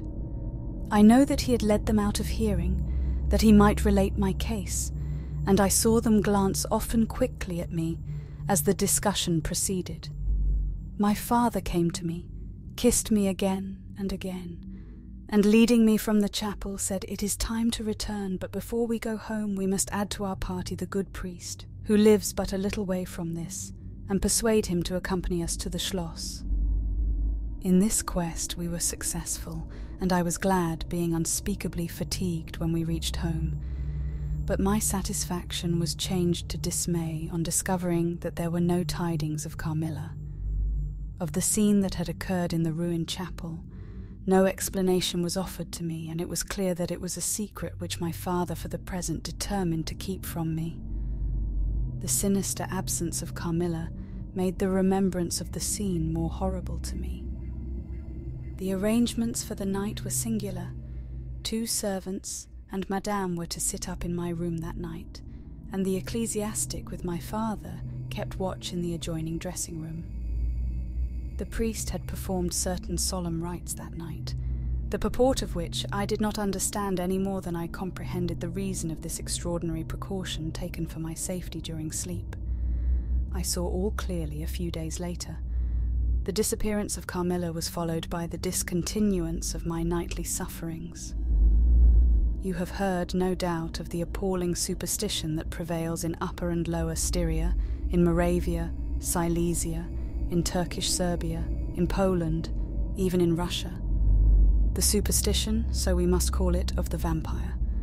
If human testimony, taken with every care and solemnity, judicially, before commissions innumerable, each consisting of many members, all chosen for integrity and intelligence, and constituting reports more voluminous perhaps than exist upon any one other class of cases, is worth anything, it is difficult to deny or even to doubt the existence of such a phenomenon as the vampire. For my part, I have heard no theory by which to explain what I myself have witnessed and experienced, other than that supplied by the ancient and well-attested belief of the country. The next day the formal proceedings took place in the chapel of Karnstein. The grave of the Countess Mircalla was opened, and the general and my father recognized each his perfidious and beautiful guest in the face now disclosed to view. The features, though 150 years had passed since her funeral, were tinted with the warmth of life. Her eyes were open, no cadaverous smell exhaled from the coffin. The 2 medical men, one officially present, the other on the part of the promoter of the inquiry, attested the marvellous fact that there was a faint but appreciable respiration and a corresponding action of the heart. The limbs were perfectly flexible, the flesh elastic, and the leaden coffin floated with blood, in which to a depth of 7 inches the body lay immersed. Here, then, were all the admitted signs and proofs of vampirism. The body, therefore, in accordance with the ancient practice, was raised, and a sharp stake driven through the heart of the vampire, who uttered a piercing shriek at the moment, in all respects such as might escape from a living person in the last agony. Then the head was struck off, and a torrent of blood flowed from the severed neck. The body and head was next placed on a pile of wood and reduced to ashes, which were thrown upon the river and borne away, and that territory has never since been plagued by the visits of a vampire. My father has a copy of the report of the Imperial Commission, with the signatures of all who were present at these proceedings, attached in verification of the statement. It is from this official paper that I have summarized my account of this last shocking scene. A 16. Conclusion. I write all this, you suppose, with composure, but far from it. I cannot think of it without agitation. Nothing but your earnest desire so repeatedly expressed could have induced me to sit down to a task that has unstrung my nerves for months to come, and re-induced a shadow of the unspeakable horror which years after my deliverance continued to make my days and nights dreadful, and solitude insupportably terrific. Let me add a word or two about that quaint Baron Vordenberg, to whose curious lore we were indebted for the discovery of the Countess Mircalla's grave. He had taken up his abode in Graz, where, living upon a mere pittance, which was all that remained to him of the once princely estates of his family in Upper Styria, he devoted himself to the minute and laborious investigation of the marvellously authenticated tradition of vampirism. He had at his fingers' ends all the great and little works upon the subject. Magia Posthuma, Phlegon de Mirabilibus, Augustinus de Cura pro Mortuis, Philosophicae et Christianae Cogitationes de Vampiris, by John Christopher Herenberg, and 1,000 others, among which I remember only a few of those which he lent to my father. He had a voluminous digest of all the judicial cases, from which he had extracted a system of principles that appear to govern, some always and others occasionally only, the condition of the vampire. I may mention in passing that the deadly pallor attributed to that sort of revenants is a mere melodramatic fiction. They present in the grave, and when they show themselves in human society, the appearance of healthy life. When disclosed to light in their coffins, they exhibit all the symptoms that are enumerated as those which proved the vampire life of the long-dead Countess Karnstein. How they escape from their graves and return to them for certain hours every day without displacing the clay or leaving any trace of disturbance in the state of the coffin or the cerements, has always been admitted to be utterly inexplicable. The amphibious existence of the vampire is sustained by daily renewed slumber in the grave. Its horrible lust for living blood supplies the vigor of its waking existence. The vampire is prone to be fascinated with an engrossing vehemence, resembling the passion of love by particular persons. In pursuit of these, it will exercise inexhaustible patience and stratagem, for access to a particular object may be obstructed in 100 ways. It will never desist until it has satiated its passion and drained the very life of its coveted victim. But it will, in these cases, husband and protract its murderous enjoyment with the refinement of an epicure, and heighten it by the gradual approaches of an artful courtship. In these cases it seems to yearn for something like sympathy and consent. In ordinary ones it goes direct to its object, overpowers with violence, and strangles and exhausts often at a single feast. The vampire is, apparently, subject in certain situations to special conditions. In the particular instance of which I have given you a relation, Mircalla seemed to be limited to a name which, if not her real one, should at least reproduce without the omission or addition of a single letter, those, as we say anagrammatically, which compose it. Carmilla did this, so did Millarca. My father related to the Baron Vordenberg, who remained with us for 2 or 3 weeks after the expulsion of Carmilla, the story about the Moravian nobleman and the vampire at Karnstein churchyard. And then he asked the Baron how he had discovered the exact position of the long-concealed tomb of the Countess Mircalla. The Baron's grotesque features puckered up into a mysterious smile. He looked down, still smiling on his worn spectacle case, and fumbled with it. Then looking up, he said, "I have many journals and other papers written by that remarkable man. The most curious among them is one treating of the visit of which you speak, to Karnstein. The tradition, of course, discolours and distorts a little. He might have been termed a Moravian nobleman, for he had changed his abode to that territory and was beside a noble. But he was in truth a native of Upper Styria. It is enough to say that in very early youth he had been a passionate and favoured lover of the beautiful Mircalla, Countess Karnstein. Her early death plunged him into inconsolable grief. It is the nature of vampires to increase and multiply, but according to an ascertained and ghostly law. Assume at starting a territory perfectly free from that pest. How does it begin, and how does it multiply itself? I will tell you. A person, more or less wicked, puts an end to himself. A suicide, under certain circumstances, becomes a vampire. That spectre visits living people in their slumbers. They die, and almost invariably in the grave develop into vampires. This happened in the case of the beautiful Mircalla, who was haunted by one of those demons. My ancestor Vordenberg, whose title I still bear, soon discovered this, and in the course of the studies to which he devoted himself, learned a great deal more. Among other things, he concluded that suspicion of vampirism would probably fall sooner or later upon the dead countess, who in life had been his idol. He conceived a horror, be she what she might, of her remains being profaned by the outrage of a posthumous execution. He has left a curious paper to prove that the vampire, on its expulsion from its amphibious existence, is projected into a far more horrible life, and he resolved to save his once-beloved Mircalla from this.